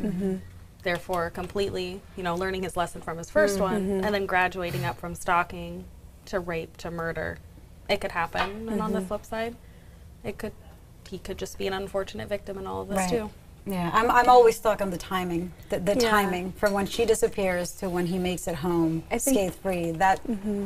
I think the timing plays a really big part of it that seems to have been pushed aside during this trial, but it goes back to the what ifs, you know, what if it really was at 2:30, and what if Oscar did have time to get back to Exeter, you know, it's and that's, I mean, there's definitely, I mean, what you would add would be a couple of minutes, because the bike, she was last seen at 3:45, so abduction is 4:10. Take 5 minutes away from that, it's 4:05. I mean, you can't leap the time where she goes missing and when she was last seen. So the murder couldn't have happened before 3:45. No. Couldn't have happened, you know, before 3:45. She could have been caught somewhere else, and then the bike was dropped somewhere else, but that's not what the prosecution said. And at the end of the day is, you know, it's reasonable doubt, and what drives me crazy about this is that there is so much doubt. So much doubt, and but you know, hindsight's 20/20. Now we know what the Visalia ransacker was doing back then. We know of all these other crimes.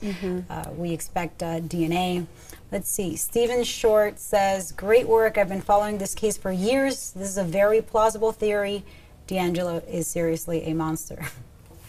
Final thoughts? I think what's frustrating is I don't think we'll ever have an answer on this one. There's plenty of reasonable doubt, but we just don't have the evidence. Yeah. I have to say again, I've mentioned it before, but I'll say it again. The folks at 122675, they have worked on the story for much longer than I have. They have all the documents and have reviewed much more than I have. So, you know, if you want to learn more and you're interested in the story after watching our series, definitely check out their Facebook or their website, because they have a lot, a lot more than I was able to present in this series. Thank you so much for joining us tonight. It was great talking to you. I hope you share the story with your friends, and I'd love to hear more of your thoughts. Thank you so much for watching us at home. Please share. abc10.com/Clifton for the full article, and the playlist is on all your platforms. Framed by the Golden State Killer. I am Lilia Luciano. Thank you all so much. Have a good night. Thank you.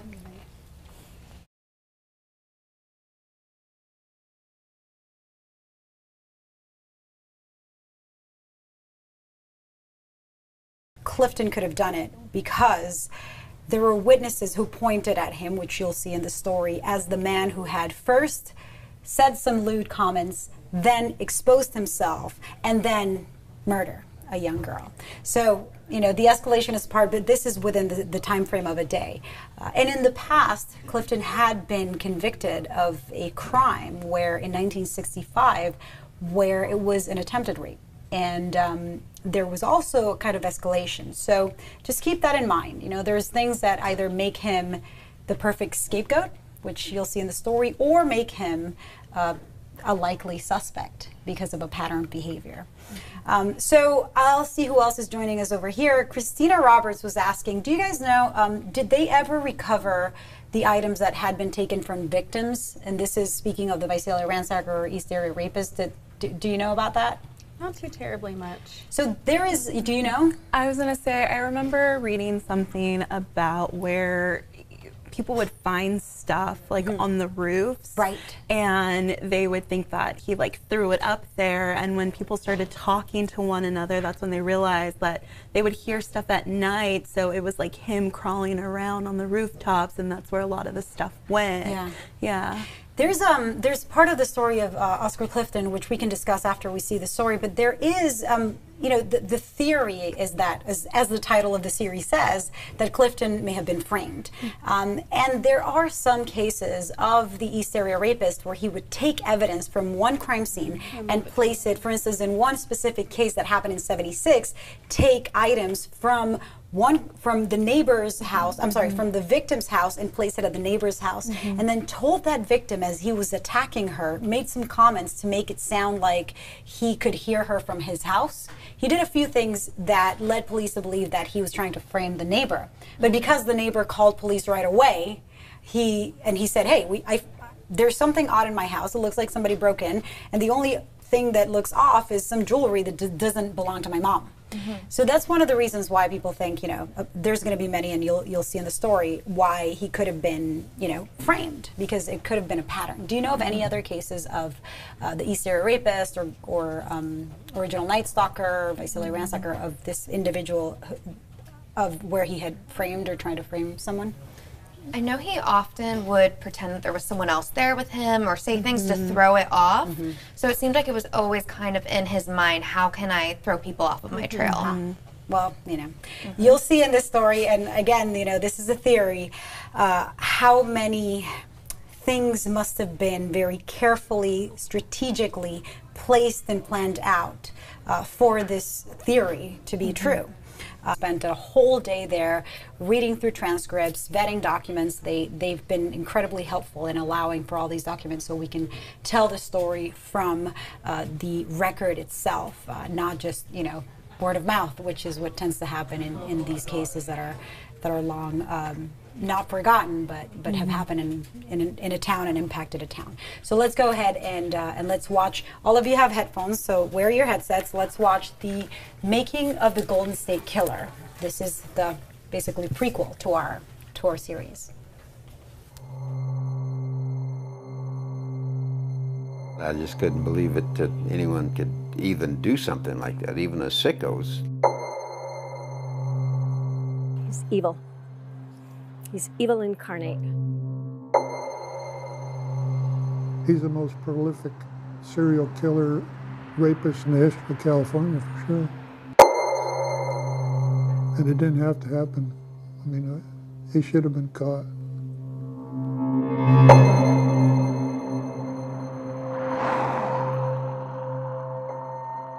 Joseph James DeAngelo is facing life in prison and potentially the death sentence, facing a total of 26 charges, 13 of them for murder. He's believed to have raped about 50 women and burglarized hundreds of homes in crimes spanning 6 California counties. For those crimes, he's suspected to be the man known as the Golden State Killer, the original Night Stalker in Southern California, and the East Area Rapist in Sacramento.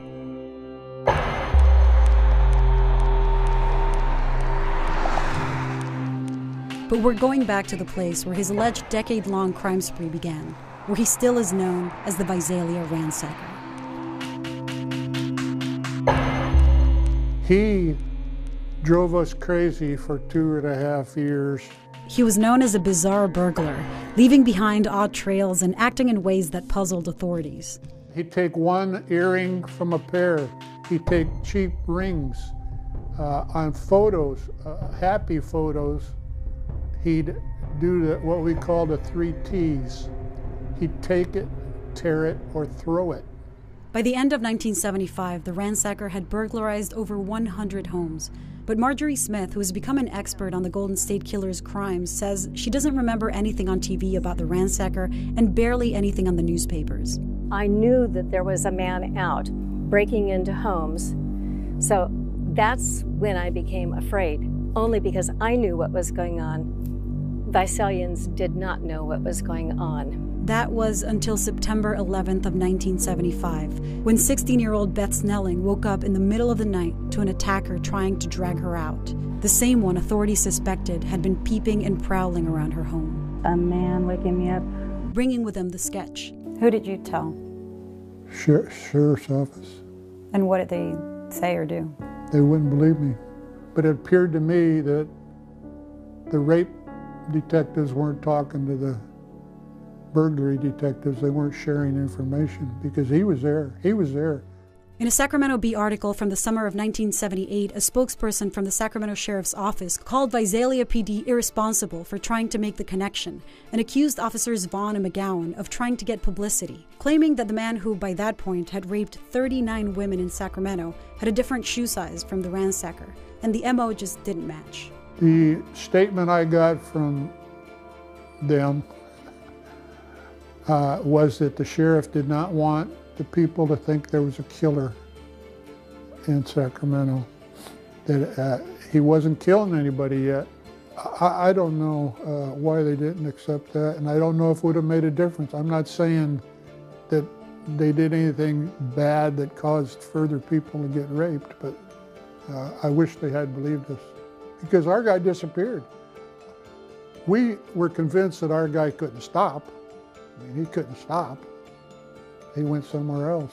And according to Sacramento District Attorney Anne Marie Schubert, along with another 5 DAs from across California, he didn't stop.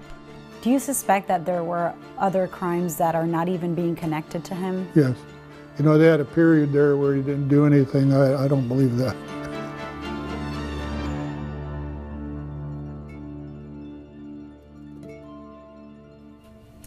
So for those of you who are just joining us, that was the making of the Golden State Killer. It's an episode of this series that we aired several months ago. It's kind of a look back at the way that the Visalia ransacker acted. So we talked to people in law enforcement. As you saw, some of those who are joining us right now, what you were watching is this story. People who remember how the Visalia ransacker acted, his crimes, the patterns. This is the first story that we did, but we are going to air now, part of the screening, part of this viewing, the framing of the Golden State Killer. Tell me what's in your minds, questions, comments, and also all of you who are here on YouTube, I'm following your comments. It's hard not to get caught up in the what ifs. Yeah. What if they had caught him that night? What if there had been better collaboration between police departments? What if he wasn't involved in the police force himself? And you get really stuck on those things. Right, yeah. And it sounds like those people who knew him back then, and especially the people in law enforcement, it's like they're still hitting themselves over the head, precisely for the thing that we were talking about before when we started the screen. Oscar Clifton was there between 3:10 and 3:20 p.m. Police reports show Clifton told officers when he first got arrested that he was with Bill Rose, the owner of the house, between 3 and 4. But Rose said that last time he saw Clifton was in the morning. That's something the prosecution drilled down, calling Clifton a liar.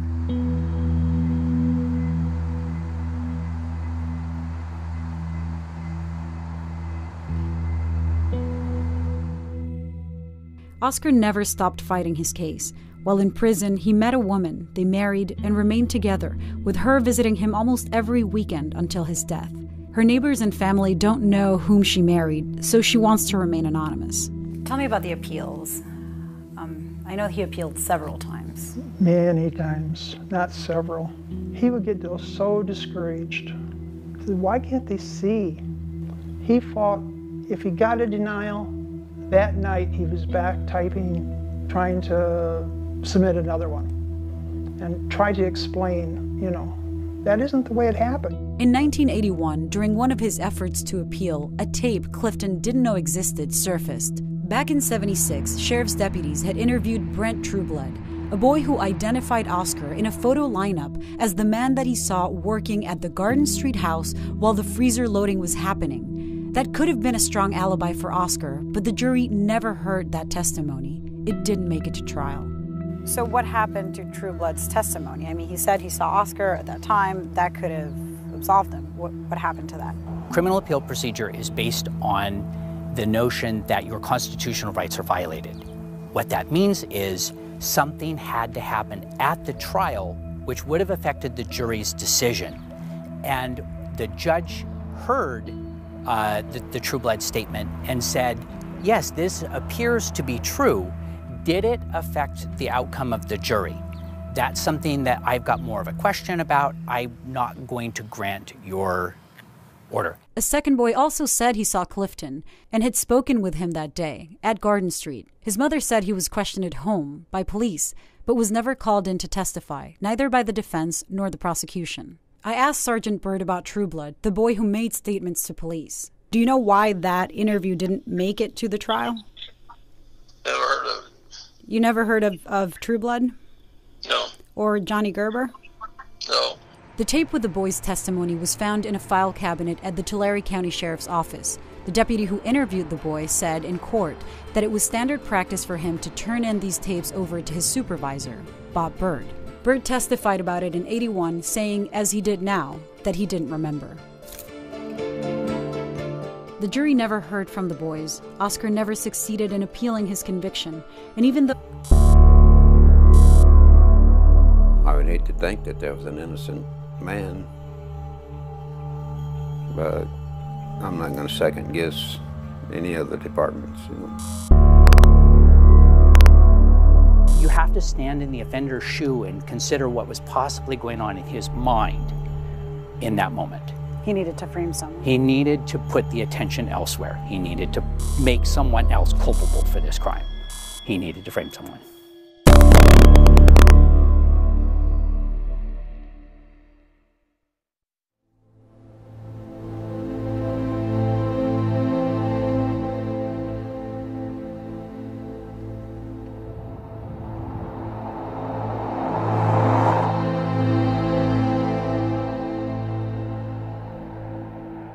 I remember Donna Richmond, she went to high school. She rode her bike down the tracks. She was kidnapped right there at the tracks. We started a search and I got my dog out and we searched orchards, but we couldn't find her, you know. Donna Jo Richmond was 14 years old the day after Christmas in 1975. She reportedly left her boyfriend's house on her bike at 3:45 in the afternoon in a hurry to make it home before 4. She never did. All I did was just took my dog out and just looked for her. Just searched, you know. Local papers reported that her brother found her bicycle hours later in an orange grove half a mile away from her home. Papers also reported that her underwear, some items of clothing, and one of her shoes were found by the bike. That story later changed.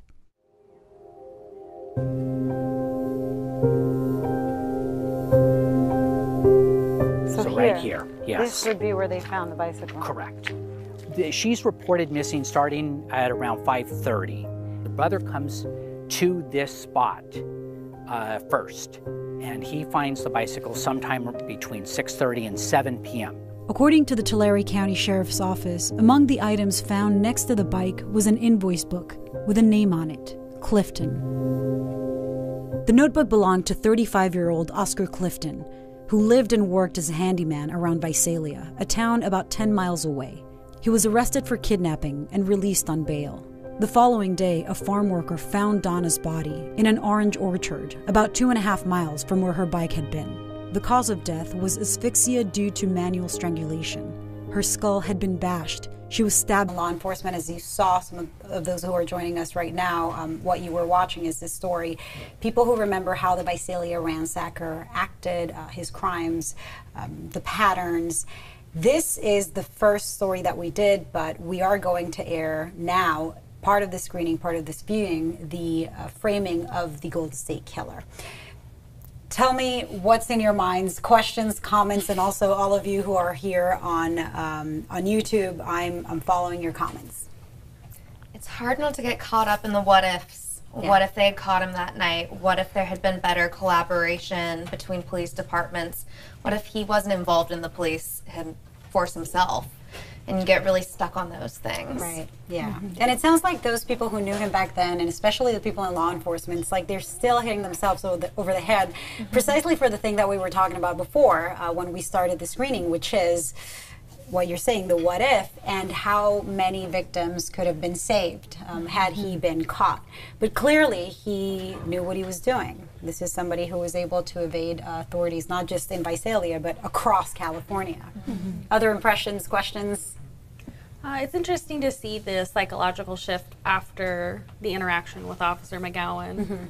It seems to be with most serial rapists, murderers, there's always some sudden action that changes them from smaller crimes, smaller petty crimes to huge crimes. There's a big jump between his behavior in Visalia versus his behavior in Sacramento and in Southern California. So in Visalia, he was, I mean, if it is the same person as authorities believe, in Visalia, it was mostly burglaries. It escalated finally into a murder of Claude Snelling when he was trying to kidnap the daughter. But then once he gets to Sacramento, we're talking about a lot more rapes, way more violent crimes. Smaller cooling off periods. Right. It's very short. There's no break between it. So 76, the beginning of 1976 seems to be the time where he had kind of cooled off. This is when D'Angelo leaves Exeter and moves to the Sacramento area to Auburn and starts working as a cop there. Do you know, what do you know about that time? Not too terribly much about him personally. It's more focused on, I mean, I know that he had a couple like run-ins with odd things that kind of changed his career and his career path. But yeah, he was fired. He was caught stealing. Yeah, and was eventually fired. So when you said escalation, this made me think of something that I want you all to keep in mind as you watch the next stories. The Oscar Clifton story, which is what we're about to watch, we have 4 parts of the story. There is, in the nature of the crimes themselves, there is certainly an escalation. That of the detectives investigating the Donna Jo Richmond murder. But we do know Bird went to work on the case that night at the Exeter police station where D'Angelo worked. We also know from property records and other neighbors' accounts that Joseph James D'Angelo was neighbors with Bob Bird. So this is D'Angelo's house? Correct. And what you're saying is we go 2 houses down. 2. Yep. And this 3rd house. Correct. How did they spend essentially a year and a half is the minimum amount of time that we have for these 2 people to be in this proximity. And they were both detectives. Do you remember a man by the name of Joseph James D'Angelo, the man who now is suspected to be the Golden State Killer? I'd never heard of him till I heard on the news.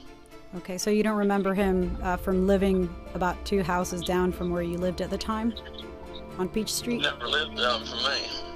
Okay, you don't remember him then. I understand. I don't remember ever seeing him. Maybe though I lived in Exeter, I never knew him. Did you have any doubts when they caught him, due to the nature of the case, that perhaps he was the one who could have killed Donna Jo? No, I don't think he had anything to do with it. The evidence didn't point that way.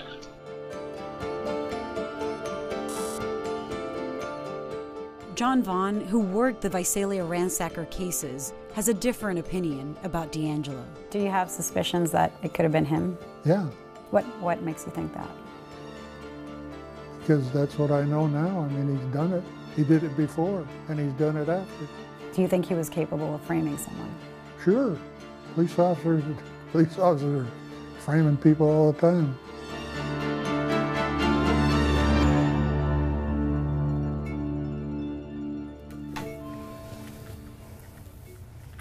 I my jaw was open. I had to keep it shut when he said that at the end. I do want to thank Jason Beal, photographer, editor, and producer with me in this story. He did such an amazing job with this filming, with the edit, and also with the reporting itself. If it weren't for him, I would not have that interview with Bob Bird on tape, which was so important to the story. So what are you thinking? What are your thoughts after watching this?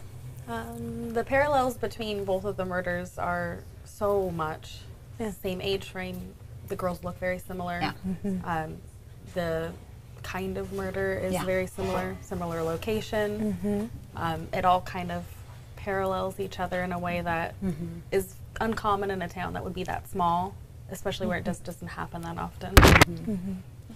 Rather than just knowing the habits that the Golden State Killer had, you know, he was very meticulous in the way he did things and exhibited those same patterns. As well as the original Night Stalker. Had any of you heard of this case of Oscar Clifton? Had you heard that name before tonight or before our production reached out to you to invite you here tonight?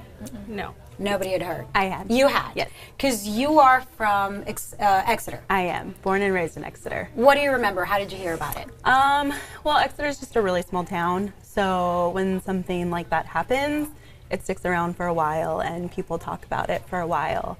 It occurred in the 70s, you know, so it's just something that lingers with the town. Certainly predates you, but It people does. were still talking about it. Yeah.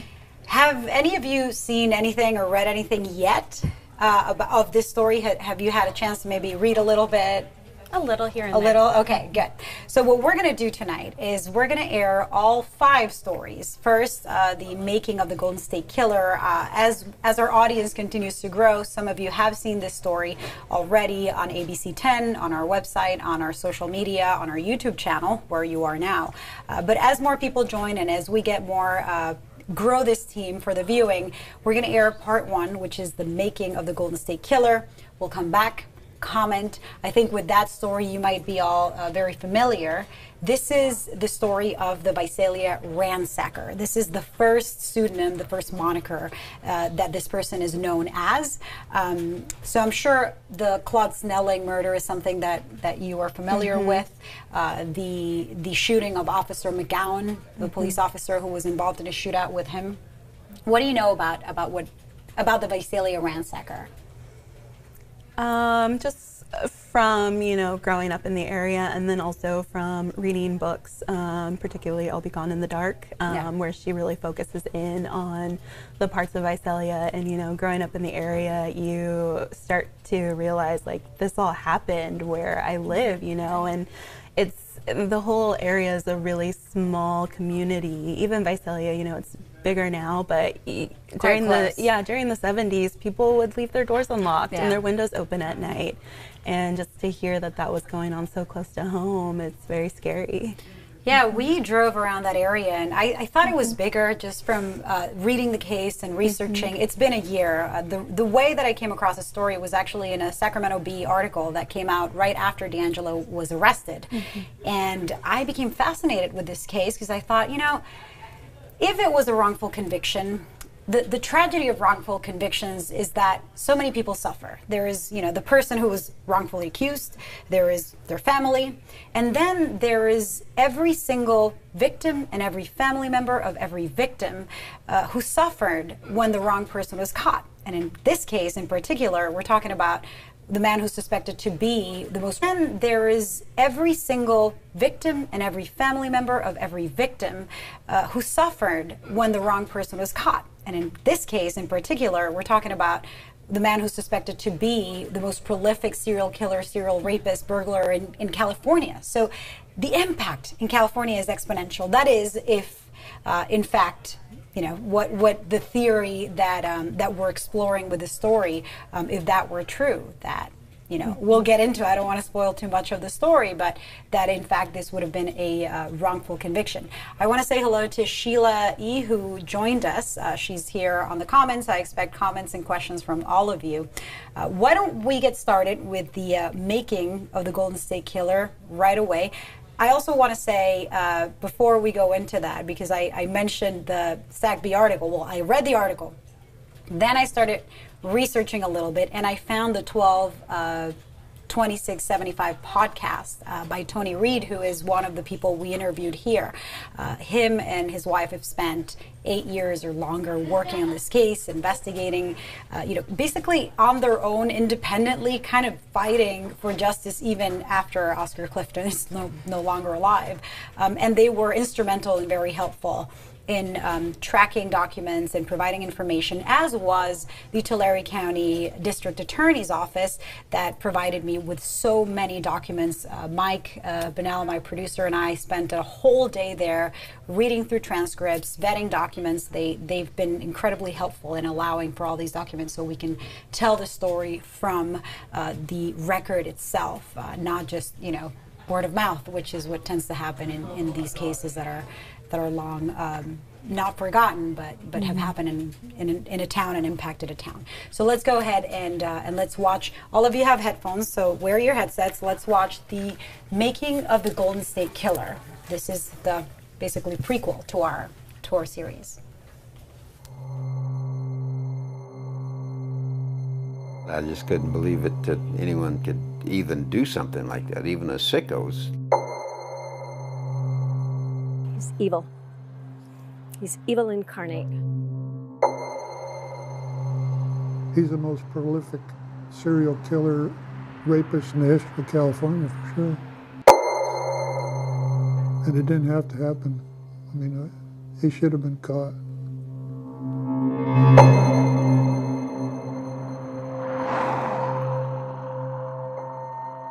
Joseph James DeAngelo is facing life in prison and potentially the death sentence, facing a total of 26 charges, 13 of them for murder. He's believed to have raped about 50 women and burglarized hundreds of homes in crimes spanning 6 California counties. His behavior indicates that he was trying to hide something. How much? That's a question that only he can answer.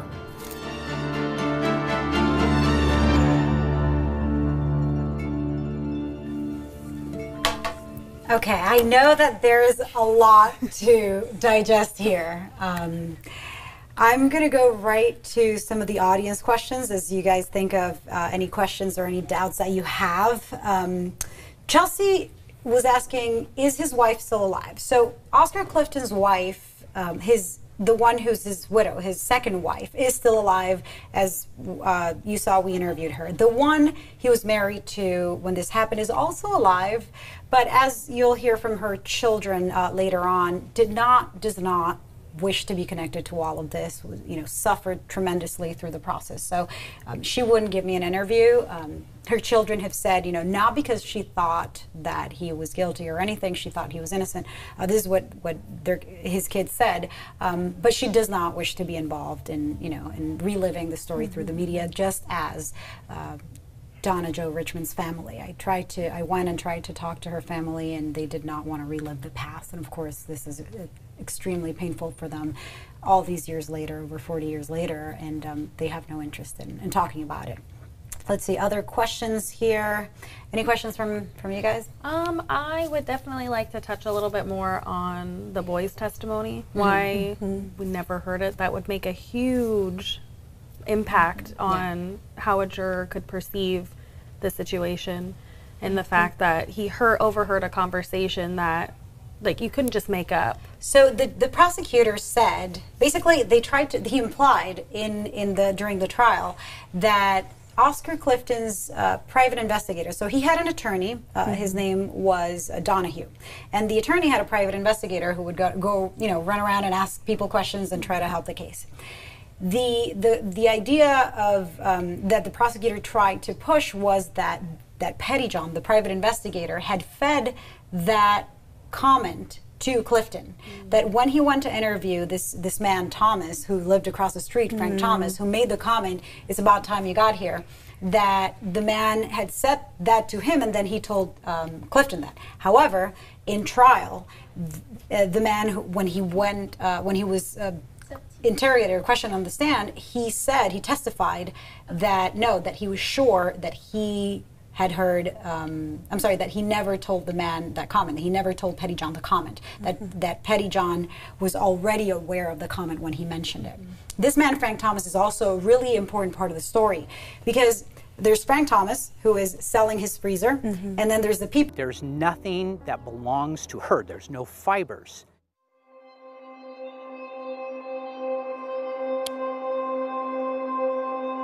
The last time witnesses saw Donna was at 3:45 at her boyfriend's house. Detectives calculated it took her 25 minutes riding to get to where the bike was found, placing the abduction at around 4:10 in the afternoon. Both of Oscar's daughters testified that he walked into the house at 4:30 p.m. When he came in, I looked up at the clock that was over the fireplace, and it was still about 4:30. So he came in about between 4:25 and 4:30ish. If Donna was abducted at 4:10 and Oscar was home at 4:30, with driving times from the bike scene to where Donna's body was found to Clifton's home consuming 22 minutes, he could not have committed the crime in Exeter. But the prosecution played down the daughter's testimony, implying in questioning that they loved their father. Someone else said that Oscar got home even earlier, at 4:15, but worked on his truck outside before walking in. It was a teen who was living with the Cliftons at the time and who was arrested along with Oscar. His statements to police were that Oscar arrived at 4:15. He insisted on that time frame and even passed a polygraph saying just that. But the next day, the young man changed his testimony to say that Oscar arrived at 4:45 in the afternoon. According to arrest records, at the time, he had a DUI hanging over his head and was being interrogated as a suspect of homicide along with Clifton. Ignoring Oscar's earlier alibi, which we'll get to, and using the new 4:45 time of arrival at home, when you subtract driving times between the scenes and to his home, as calculated by detectives, Clifton would have had 3 minutes to abduct Donna, get her into his car, get her out of his car, undress her from the waist down, sexually assault her, bash her head, strangle her, and stab her 17 times, then clean himself and his truck up and get rid of any evidence, including hair, blood, fibers, and fingerprints, before getting home. What was his appearance when he came in? The same as when he left. He didn't look any different. He still had on the white sweater and the pants and his shoes. Especially with a white sweater on. There's no way there wouldn't have been blood or dirt. I mean, and if there was a struggle, his pants, and like I said, with his brace. Clifton wore a leg brace, which limited his mobility. It would have been fairly easy for pretty much anybody to run from him. I ran from him. If I didn't do what I was supposed to, I knew he would be upset, and I could run from him, and he had a hard time running. He couldn't run. Yeah.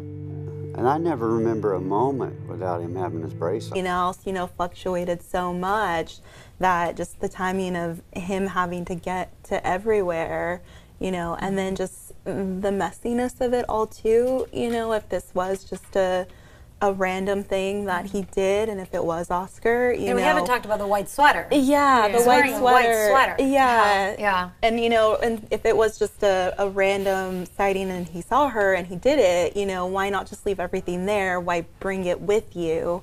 And knowing the habits of the Golden State Killer, taking items from, places that he invaded and then scattering it other places.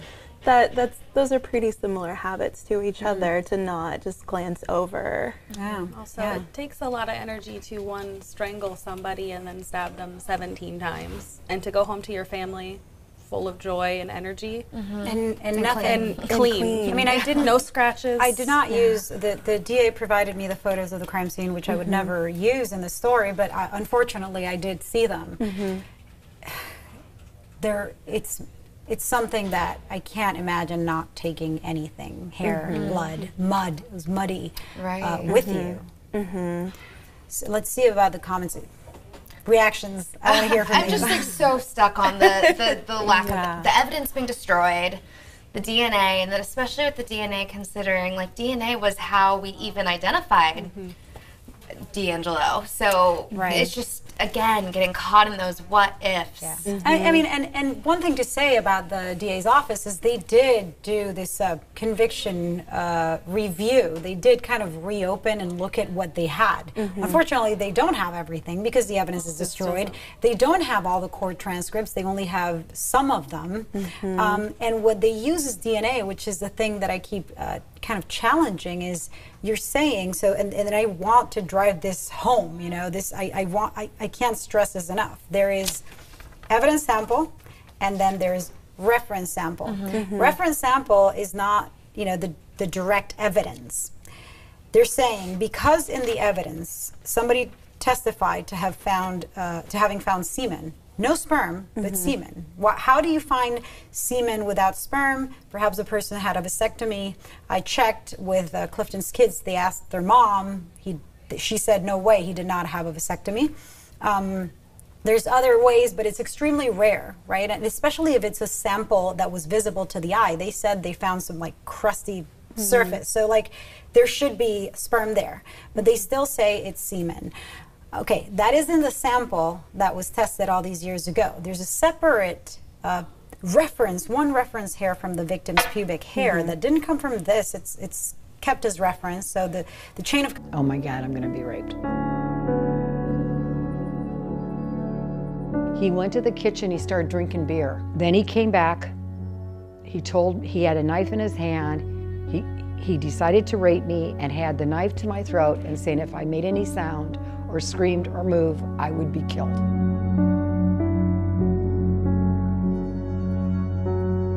Odell was about the East Area rapist's 20th attack in the Sacramento area. When John Vaughn in Visalia started reading about these types of attacks in Sacramento, he knew where his suspect had gone. He did a lot of things when he was raping that were, I thought, pointed toward the ransack burglaries. Photos were torn, thrown. I mean, he was doing the same thing, just like ours. It looked like our burglaries were now happening in Sacramento. Vaughn said in 1978 he went to Sacramento to tell the sheriff's office that he believed the so-called East Area rapist was the same suspect as his Visalia ransacker, bringing with him the sketch. Who did you tell? Sheriff's office. And what did they say or do? They wouldn't believe me. But it appeared to me that the rape detectives weren't talking to the burglary detectives. They weren't sharing information because he was there. He was there. In a Sacramento Bee article from the summer of 1978, a spokesperson from the Sacramento Sheriff's Office called Visalia PD irresponsible for trying to make the connection and accused officers Vaughn and McGowan of trying to get publicity, claiming that the man who by that point had raped 39 women in Sacramento had a different shoe size from the ransacker, and the MO just didn't match. The statement I got from them was that the sheriff did not want the people to think there was a killer in Sacramento, that he wasn't killing anybody yet. I don't know why they didn't accept that, and I don't know if it would have made a difference. I'm not saying that they did anything bad that caused further people to get raped, but I wish they had believed us, because our guy disappeared. We were convinced that our guy couldn't stop. I mean, he couldn't stop. He went somewhere else. And according to Sacramento District Attorney Anne Marie Schubert, along with another 5 DAs from across California, he didn't stop. Do you suspect that there were other crimes that are not even being connected to him? Yes. You know, they had a period there where he didn't do anything. I don't believe that.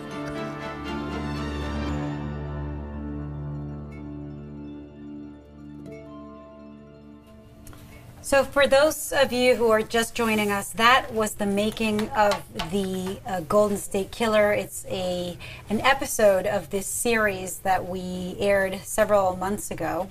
It's kind of a look back at the way that, she was startled. She described in trial that the man had covered her mouth. So I don't know. I didn't ask her about those details now, but she says, she felt like she was going to be attacked, and that's why she ran. Let's see if we have any other comments. You guys who are watching at home, any other questions? Send them. Speak now, or not really forever hold your peace, because I'll be here answering questions. I'll keep tuning into this video. You have the playlist. It's connected to this video. You can watch the 4 parts, recommend it to your friends. It's on Apple TV, on Roku, on Amazon Fire, on YouTube, and of course on our ABC 10 page. I wrote a long, extensive article with more details that I didn't get into here, so if you want to read that, it's on abc10.com/Clifton. So check that out too, and please share with your friends. Last final thoughts on this story? It's a little one of those things where it's a huge what if, like what you were saying earlier. There's lots of little details that definitely can point to one person. I mean, you could say on the one hand, Clifton saw his mistakes in his first attack and decided to change from an opaque tights over his stockings over his face to a darker ski mask. Therefore, completely, learning his lesson from his first one, and then graduating up from stalking to rape to murder. It could happen, and on the flip side, he could just be an unfortunate victim in all of this too. Yeah, I'm always stuck on the timing, the timing from when she disappears to when he makes it home scathe-free. I think the timing plays a really big part of it that seems to have been pushed aside during this trial, but it goes back to the what ifs, what if it really was at 2:30, and what if Oscar did have time to get back to Exeter, it's and that's, there's definitely, what you would add would be a couple of minutes, because the bike, she was last seen at 3:45, so abduction is 4:10. Take 5 minutes away from that, it's 4:05. You can't leap the time where she goes missing and when she was last seen. So the murder couldn't have happened before 3:45. No. Couldn't have happened, before 3:45. She could have been caught somewhere else, and then the bike was dropped somewhere else, but that's not what the prosecution said. Yeah. And at the end of the day is, it's reasonable doubt, and what drives me crazy about this is that there is so much doubt. So much doubt, and but hindsight's 20/20. Now we know what the Visalia ransacker was doing back then. We know of all these other crimes. We expect DNA.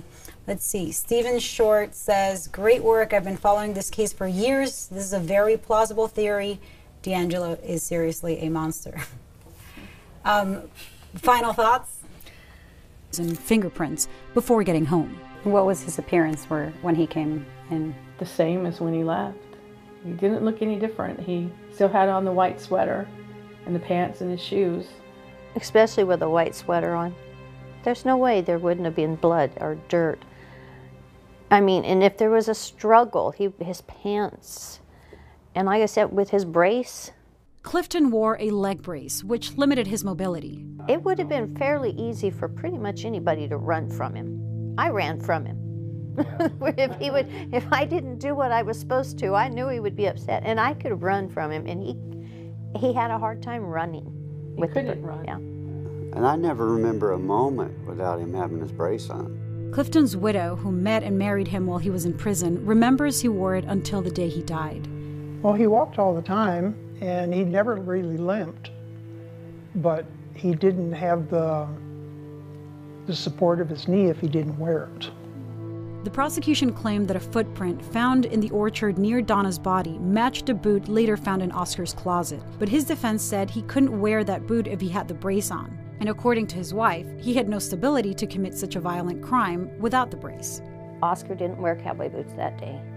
He very seldom wore them because, again, without the brace, his leg would bother him.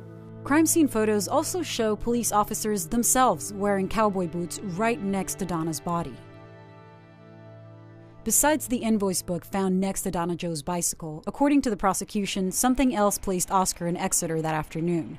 2 women, one a teen, the other a young adult, in separate locations, both said a man in a white truck came up to them. In the first case, made obscene propositions, and in the other, exposed himself. In the trial, they both pointed at Clifton as the perpetrator.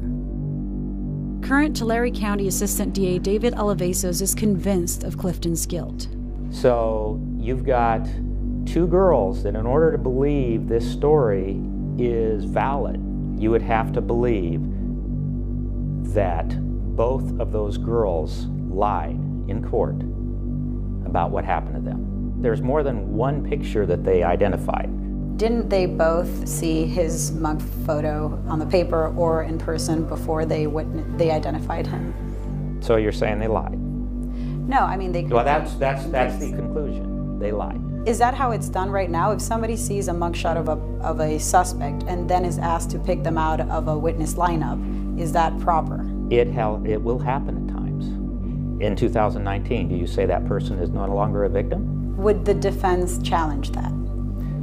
I would imagine the defense would challenge it. It would be doubtful that it would be something that would prevent the evidence from being testified about. That I was coming with him and that if I screamed, he would kill me.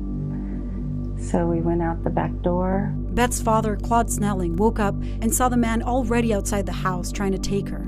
Couldn't believe what he was seeing, and then he just charged out the back door, and the man pushed me down and shot my dad twice and then took off running. Snelling was a journalism professor at a nearby college. He's one of 13 murders Joseph James DeAngelo was charged with in 2018. The murder, experts at the time speculated, changed not only Visalia, but the suspect himself.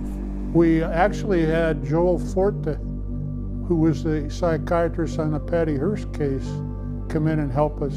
And he said, you better catch him, because now that he's touched Snelling's daughter, he's going to graduate and he's going to kidnap and kill somebody. More officers were deployed and more departments became involved, but the calls kept coming in and the ransacker continued to escape police. We actually saw him several times, and he would come down the street up against the houses in the bushes. We had dogs, we even had dogs trying to trail him, and he always seemed to disappear. Farrell Ward was an officer for Exeter Police, the town next to Visalia, when he was called in to work on the ransacker case because he had a canine and dogs were scarce in those departments at the time. They called us basically for backup because they thought the guy was still in the same neighborhood. But what he didn't know was that he and the dog were chasing one of his own, a colleague he knew well, working side by side with him for 3 years. He's been in my house, he's met my family. What was he like? To me, he wasn't an outgoing guy, but he was always serious. He didn't like to joke around like the other guys. Policemen like to joke around because it relieves tension, you know. And he was always to himself. He was part of a burglary task force at some point? Yes. So he could have totally been investigating his own ransackings. Yeah, he was selected as being head of their anti-burglary federally funded team. So he had a lot of practice. Patrol would take the reports from the crimes that happened the night before, and then since he was the investigator, he would go out and investigate the crimes. And then he would make the determination whether to close the case or leave it open or whatever. It was his decision to make. Well, if he did the crimes, he would follow up on the cases and take care of it. Case closed.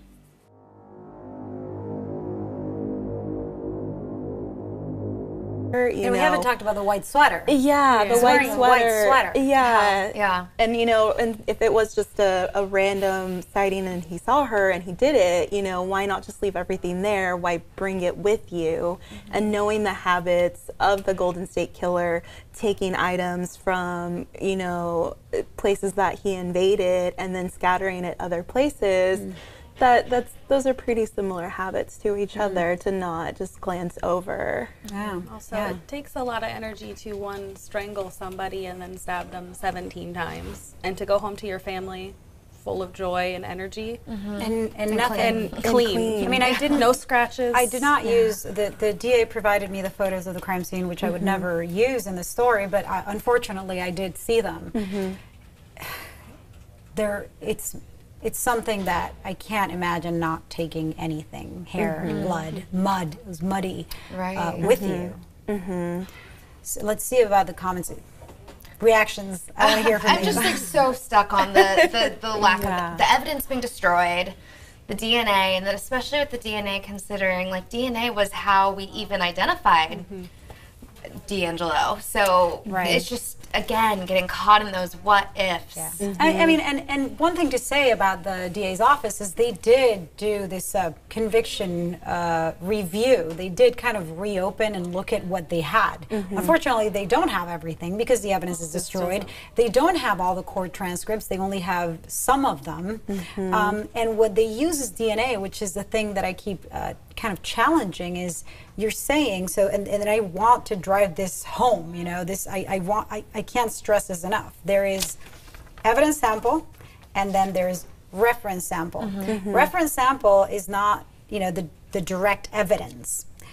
They're saying because in the evidence, somebody testified to have found, to having found semen, no sperm, but semen. How do you find semen without sperm? Perhaps a person had a vasectomy.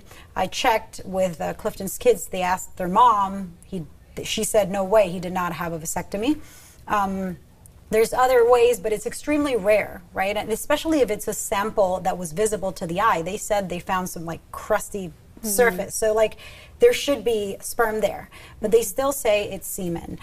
Okay, that is in the sample that was tested all these years ago. There's a separate reference, one reference hair from the victim's pubic hair that didn't come from this. It's kept as reference, so the chain of custody is not the same. It's not saved with the same care as an evidence sample. And that is the one that they test for DNA, not this big sample here, but that one reference hair on Oscar's request, and they find where the bike was found, the place where the body was found, and the place where Clifton lived.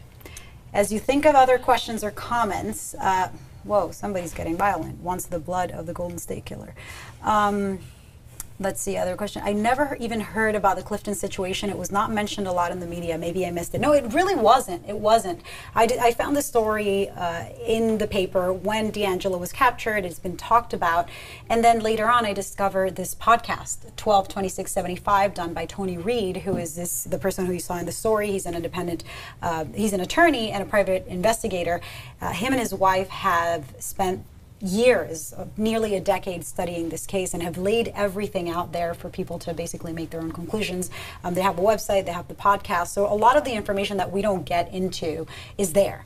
They have been the ones raising a lot of the questions and connected me with the Clifton family as well. So it hasn't been a big story in the media, which is why I wanted to tell it. You know, it's I do have a fascination with stories of people who were possibly wrongfully convicted. There's another question out here about the destruction of evidence. I know that Jennifer DeRoss, here it is. Was there any investigation into the destruction of evidence? She saw the story already, so we haven't gotten to that, but I will talk about this. Evidence in this case was destroyed. You're going to watch that in the story coming up next. But Oscar Clifton didn't know that the evidence was destroyed until 2011, I believe, is when the Innocence Project becomes involved in the case. And they request the evidence. And then they learn, they get letters that say the evidence was destroyed years ago. So there's no DNA to test at this point, and therefore the Innocence Project drops the case because they say, we have no evidence to exonerate, sorry. 2 or 3 years after that, Oscar Clifton died, always claiming his innocence. Let me see if we have any other questions. You guys, any thoughts or questions? Let's see, Cheryl. Let's see, Marge. Oh, okay, Cheryl. Oh, wait, 5 years the police have resisted my assistant, the documents. Okay, somebody who's involved in the case has some comments. Did they ever test DNA from Clifton? We will get into that. I mean, we already said there was no DNA to test. However, there were some DNA tests done in this case, and those are going to be crucial to the conclusion of this investigation. So please keep watching. Are we ready for part 2? Should we go to part 2? You have any other questions? You're excited about watching part 2 and learning a little bit more? Okay, let's get there. This is part 2 of Framed by the Golden State Killer. We'll come back after this part and discuss it a little bit further. Has some comments. Did they ever test DNA from Clifton? We will get into that. I mean, we already said there was no DNA to test. However, there were some DNA tests done in this case, and those are going to be crucial to the conclusion of this investigation. So please keep watching. Are we ready for part 2? Should we go to part 2? You have any other questions? You're excited about watching part 2 and learning a little bit more? Okay, let's get there. This is part 2 of Framed by the Golden State Killer. We'll come back after this part and discuss it a little bit further.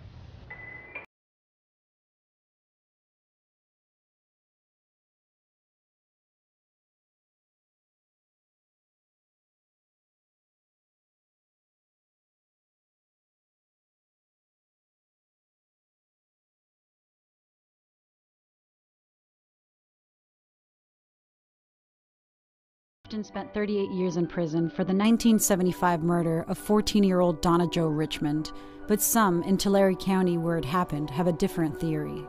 Do you think your father was framed? Somebody who's harmed somebody isn't going to leave a trail to their front door, and they're not going to leave their invoice book perfectly placed underneath her bicycle. So yes, why? I don't know. Maybe he was the perfect scapegoat. Part of the evidence that led to Clifton's conviction were a notebook of his found at one of the crime scenes, and a trail of the victim's clothes reportedly found leading to his home. What would make Clifton a perfect scapegoat is a 1965 case in which he was convicted of attempted rape. One of the officers who came to arrest Clifton in '65 was the same detective who 10 years later led the investigation and arrested him for the Donna Jo Richmond case. I was 15 years old.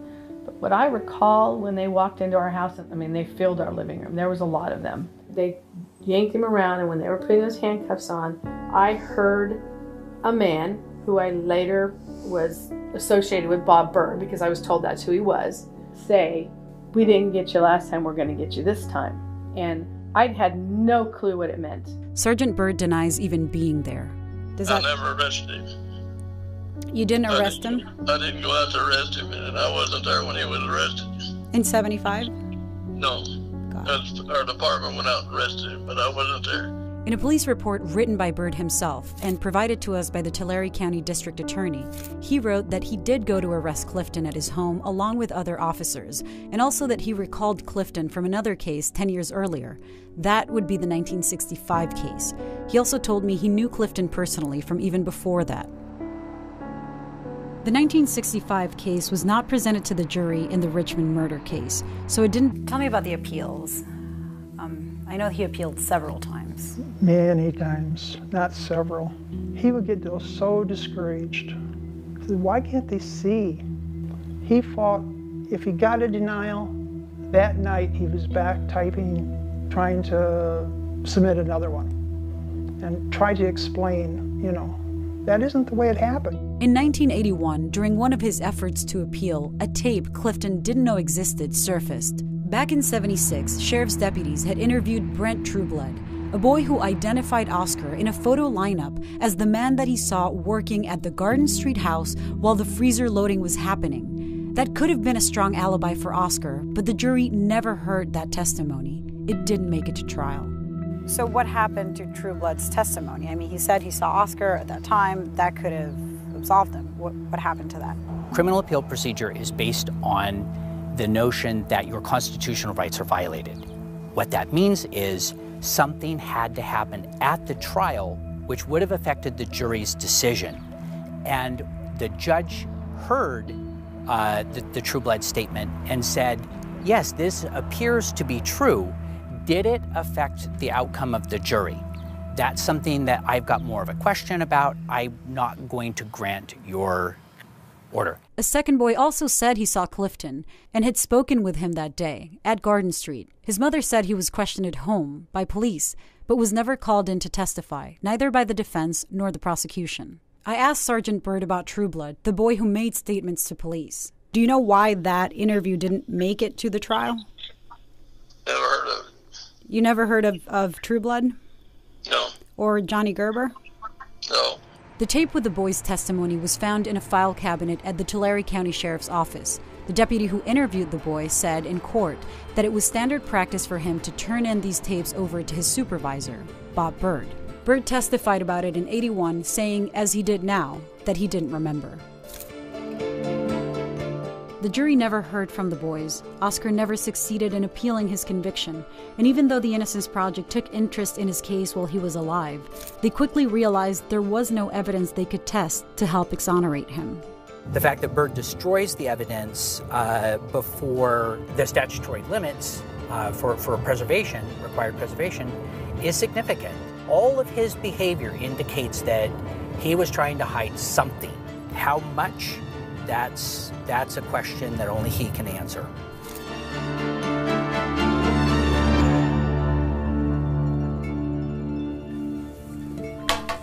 Okay, I know that there's a lot to digest here. I'm going to go right to some of the audience questions. They've been incredibly helpful in allowing for all these documents so we can tell the story from the record itself, not just, word of mouth, which is what tends to happen in these cases that are long not forgotten, but have happened in a town and impacted a town. So let's go ahead and let's watch. All of you have headphones, so wear your headsets. Let's watch the making of the Golden State Killer.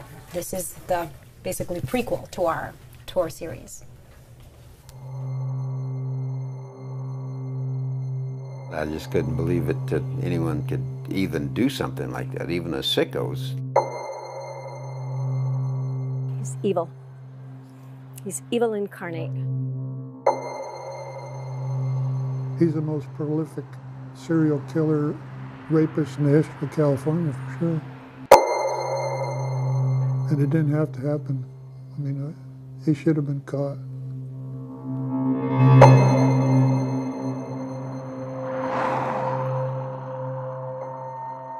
Joseph James DeAngelo is facing life in prison and potentially the death sentence, facing a total of 26 charges, 13 of them for murder. He's believed to have raped about 50 women and burglarized hundreds of homes in crimes spanning 6 California counties. For those crimes, he's suspected to be the man known as the Golden State Killer, the original Night Stalker in Southern California, and the East Area Rapist in Sacramento.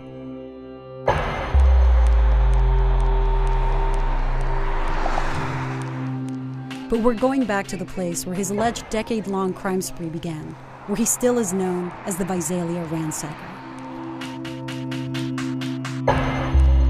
He drove us crazy for 2.5 years. He was known as a bizarre burglar, leaving behind odd trails and acting in ways that puzzled authorities. He'd take one earring from a pair. He'd take cheap rings.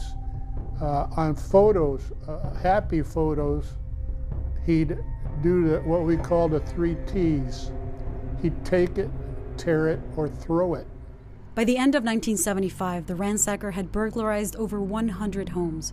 But Marjorie Smith, who has become an expert on the Golden State Killer's crimes, says she doesn't remember anything on TV about the ransacker and barely anything on the newspapers. I knew that there was a man out breaking into homes. So that's when I became afraid, only because I knew what was going on. Visalians did not know what was going on. That was until September 11th of 1975, when 16-year-old Beth Snelling woke up in the middle of the night to an attacker trying to drag her out. The same one authorities suspected had been peeping and prowling around her home. A man waking me up wearing a ski mask and telling me that I was... It's easy to take evidence with you. It's easy to get caught if you're reckless and clumsy, and there doesn't seem to be another murder case. There is a conviction of attempted rape that is very likely that it was him 10 years before. But what the family says is, well, that's what made him a perfect scapegoat. You have somebody who was a police officer at the time, had access to records, knows that this person was a sex offender. Also, Bob Byrd knew Clifton from before. He told me, yeah, I knew him from even before the 65 case, and he was the transporting officer in 65 when Clifton was arrested. Obviously, we will never know, but there's a lot, especially in the timing. I always go back to, thinking as a juror, there's so much doubt. Yeah. But the jury didn't hear. Yeah. The timing of everything, I think, just brings a lot of doubt right away. You know, you have the one incident where the guy says, yeah, it was about 3:10, 3:20 when I said a comment like this, and that never changed. Everything else, you know, fluctuated so much that just the timing of him having to get to everywhere, you know, and then just the messiness of it all too, you know, if this was just a random thing that he did, and if it was Oscar, you know. We haven't talked about the white sweater. Yeah, the white sweater. Yeah. Yeah. And, you know, and if it was just a random sighting and he saw her and he did it, you know, why not just leave everything there? Why bring it with you? And knowing the habits of the Golden State Killer, taking items from, you know, places that he invaded and then scattering it other places, those are pretty similar habits to each other to not just glance over. Yeah. Also, it takes a lot of energy to, one, strangle somebody and then stab them 17 times, and to go home to your family full of joy and energy. And nothing clean. I mean, I didn't. No scratches. I did not use the DA provided me the photos of the crime scene, which I would never use in the story, but unfortunately, I did see them. It's something that I can't imagine not taking anything, hair, blood, mud, it was muddy, with you. So let's see about the comments, reactions. I want to hear from you. I'm just like so stuck on the lack of the evidence being destroyed, the DNA, and that especially with the DNA, considering like DNA was how we even identified D'Angelo. So it's just, again, getting caught in those what ifs. I mean, and one thing to say about the DA's office is they did do this conviction review. They did kind of reopen and look at what they had. Unfortunately, they don't have everything because the evidence is destroyed. The other, a young adult, in separate locations, both said a man in a white truck came up to them. In the first case, made obscene propositions, and in the other, exposed himself. In the trial, they both pointed at Clifton as the perpetrator. Current Tulare County Assistant DA David Alavezos is convinced of Clifton's guilt. So you've got two girls that in order to believe this story is valid, you would have to believe that both of those girls lied in court about what happened to them. There's more than one picture that they identified. Didn't they both see his mug photo on the paper or in person before they identified him? So you're saying they lied? No, I mean they. Well, that's the conclusion. They lied. Is that how it's done right now? If somebody sees a mugshot of a suspect and then is asked to pick them out of a witness lineup, is that proper? It will happen at times. In 2019, do you say that person is no longer a victim? Would the defense challenge that? I would imagine the defense would challenge it. It would be doubtful that it would be something that would prevent the evidence from being testified about. The first girl said the man made lewd comments to her in Woodlake at 3:30. Days later, she said it was between 2 and 3. Then a month later changed the time to between 2:15 and 2:30. Her mom testified at trial that it happened between 3 and 3:15 at the latest. The theory of the prosecution is that from there, he went to expose himself to the other girl, and as he escaped that scene, found, kidnapped, and murdered Donna Jo.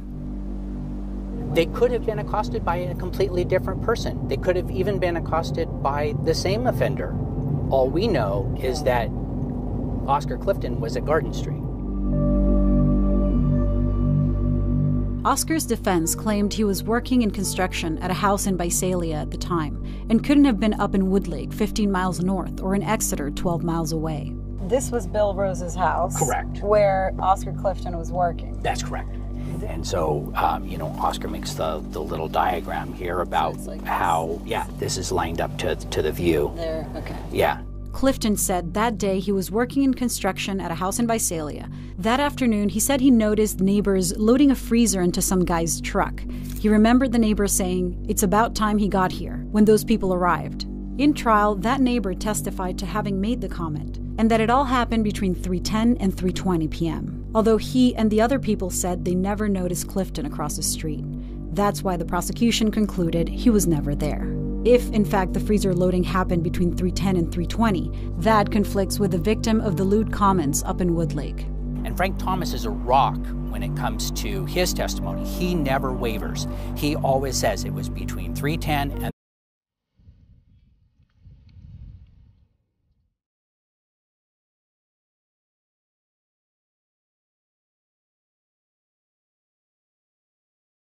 Oscar Clifton spent 38 years in prison and died behind bars, convicted of the 1975 murder of Donna Jo Richmond, a 14-year-old girl from Exeter, California. I can tell you one thing, I'll never be on a jury. I'll never convict anybody. I don't trust the judges, the lawyers, or anybody. I never believed he was guilty. I wouldn't have married him if I really believed that he, actually did it. But getting to know him as a person, he couldn't have done that. He loved his kids. Oscar remarried while in prison, and although his second wife stood by him, she never told her family about his conviction and kept his identity a secret, so she asked us not to show her face. Clifton's children couldn't avoid the stigma. In 1976, small-town life was grim for them, especially for his daughters, with their father in jail, facing a death sentence, accused of brutally murdering a girl just about their age. I was a very shy person. I had 2 friends there. So almost immediately they started saying that, oh, that's the murderer's daughter. Calling names. And one of the boys, I didn't realize he was there, and he came up behind me, grabbed me from behind, had his hand across my breast, and a knife to my neck. And told me that he should do the same thing that my father had done to her. Once Clifton got convicted, the judgment and whispers continued. As they grew older, the children did all they could to move on. A lot of regret. I joined the military to get away, and I didn't really come back that often, but I could have made the effort to see him when I did come back, and I didn't. My children didn't even know about this until about a year ago. It didn't matter if he was innocent. I didn't want them to grow up feeling like they had a grandfather in prison.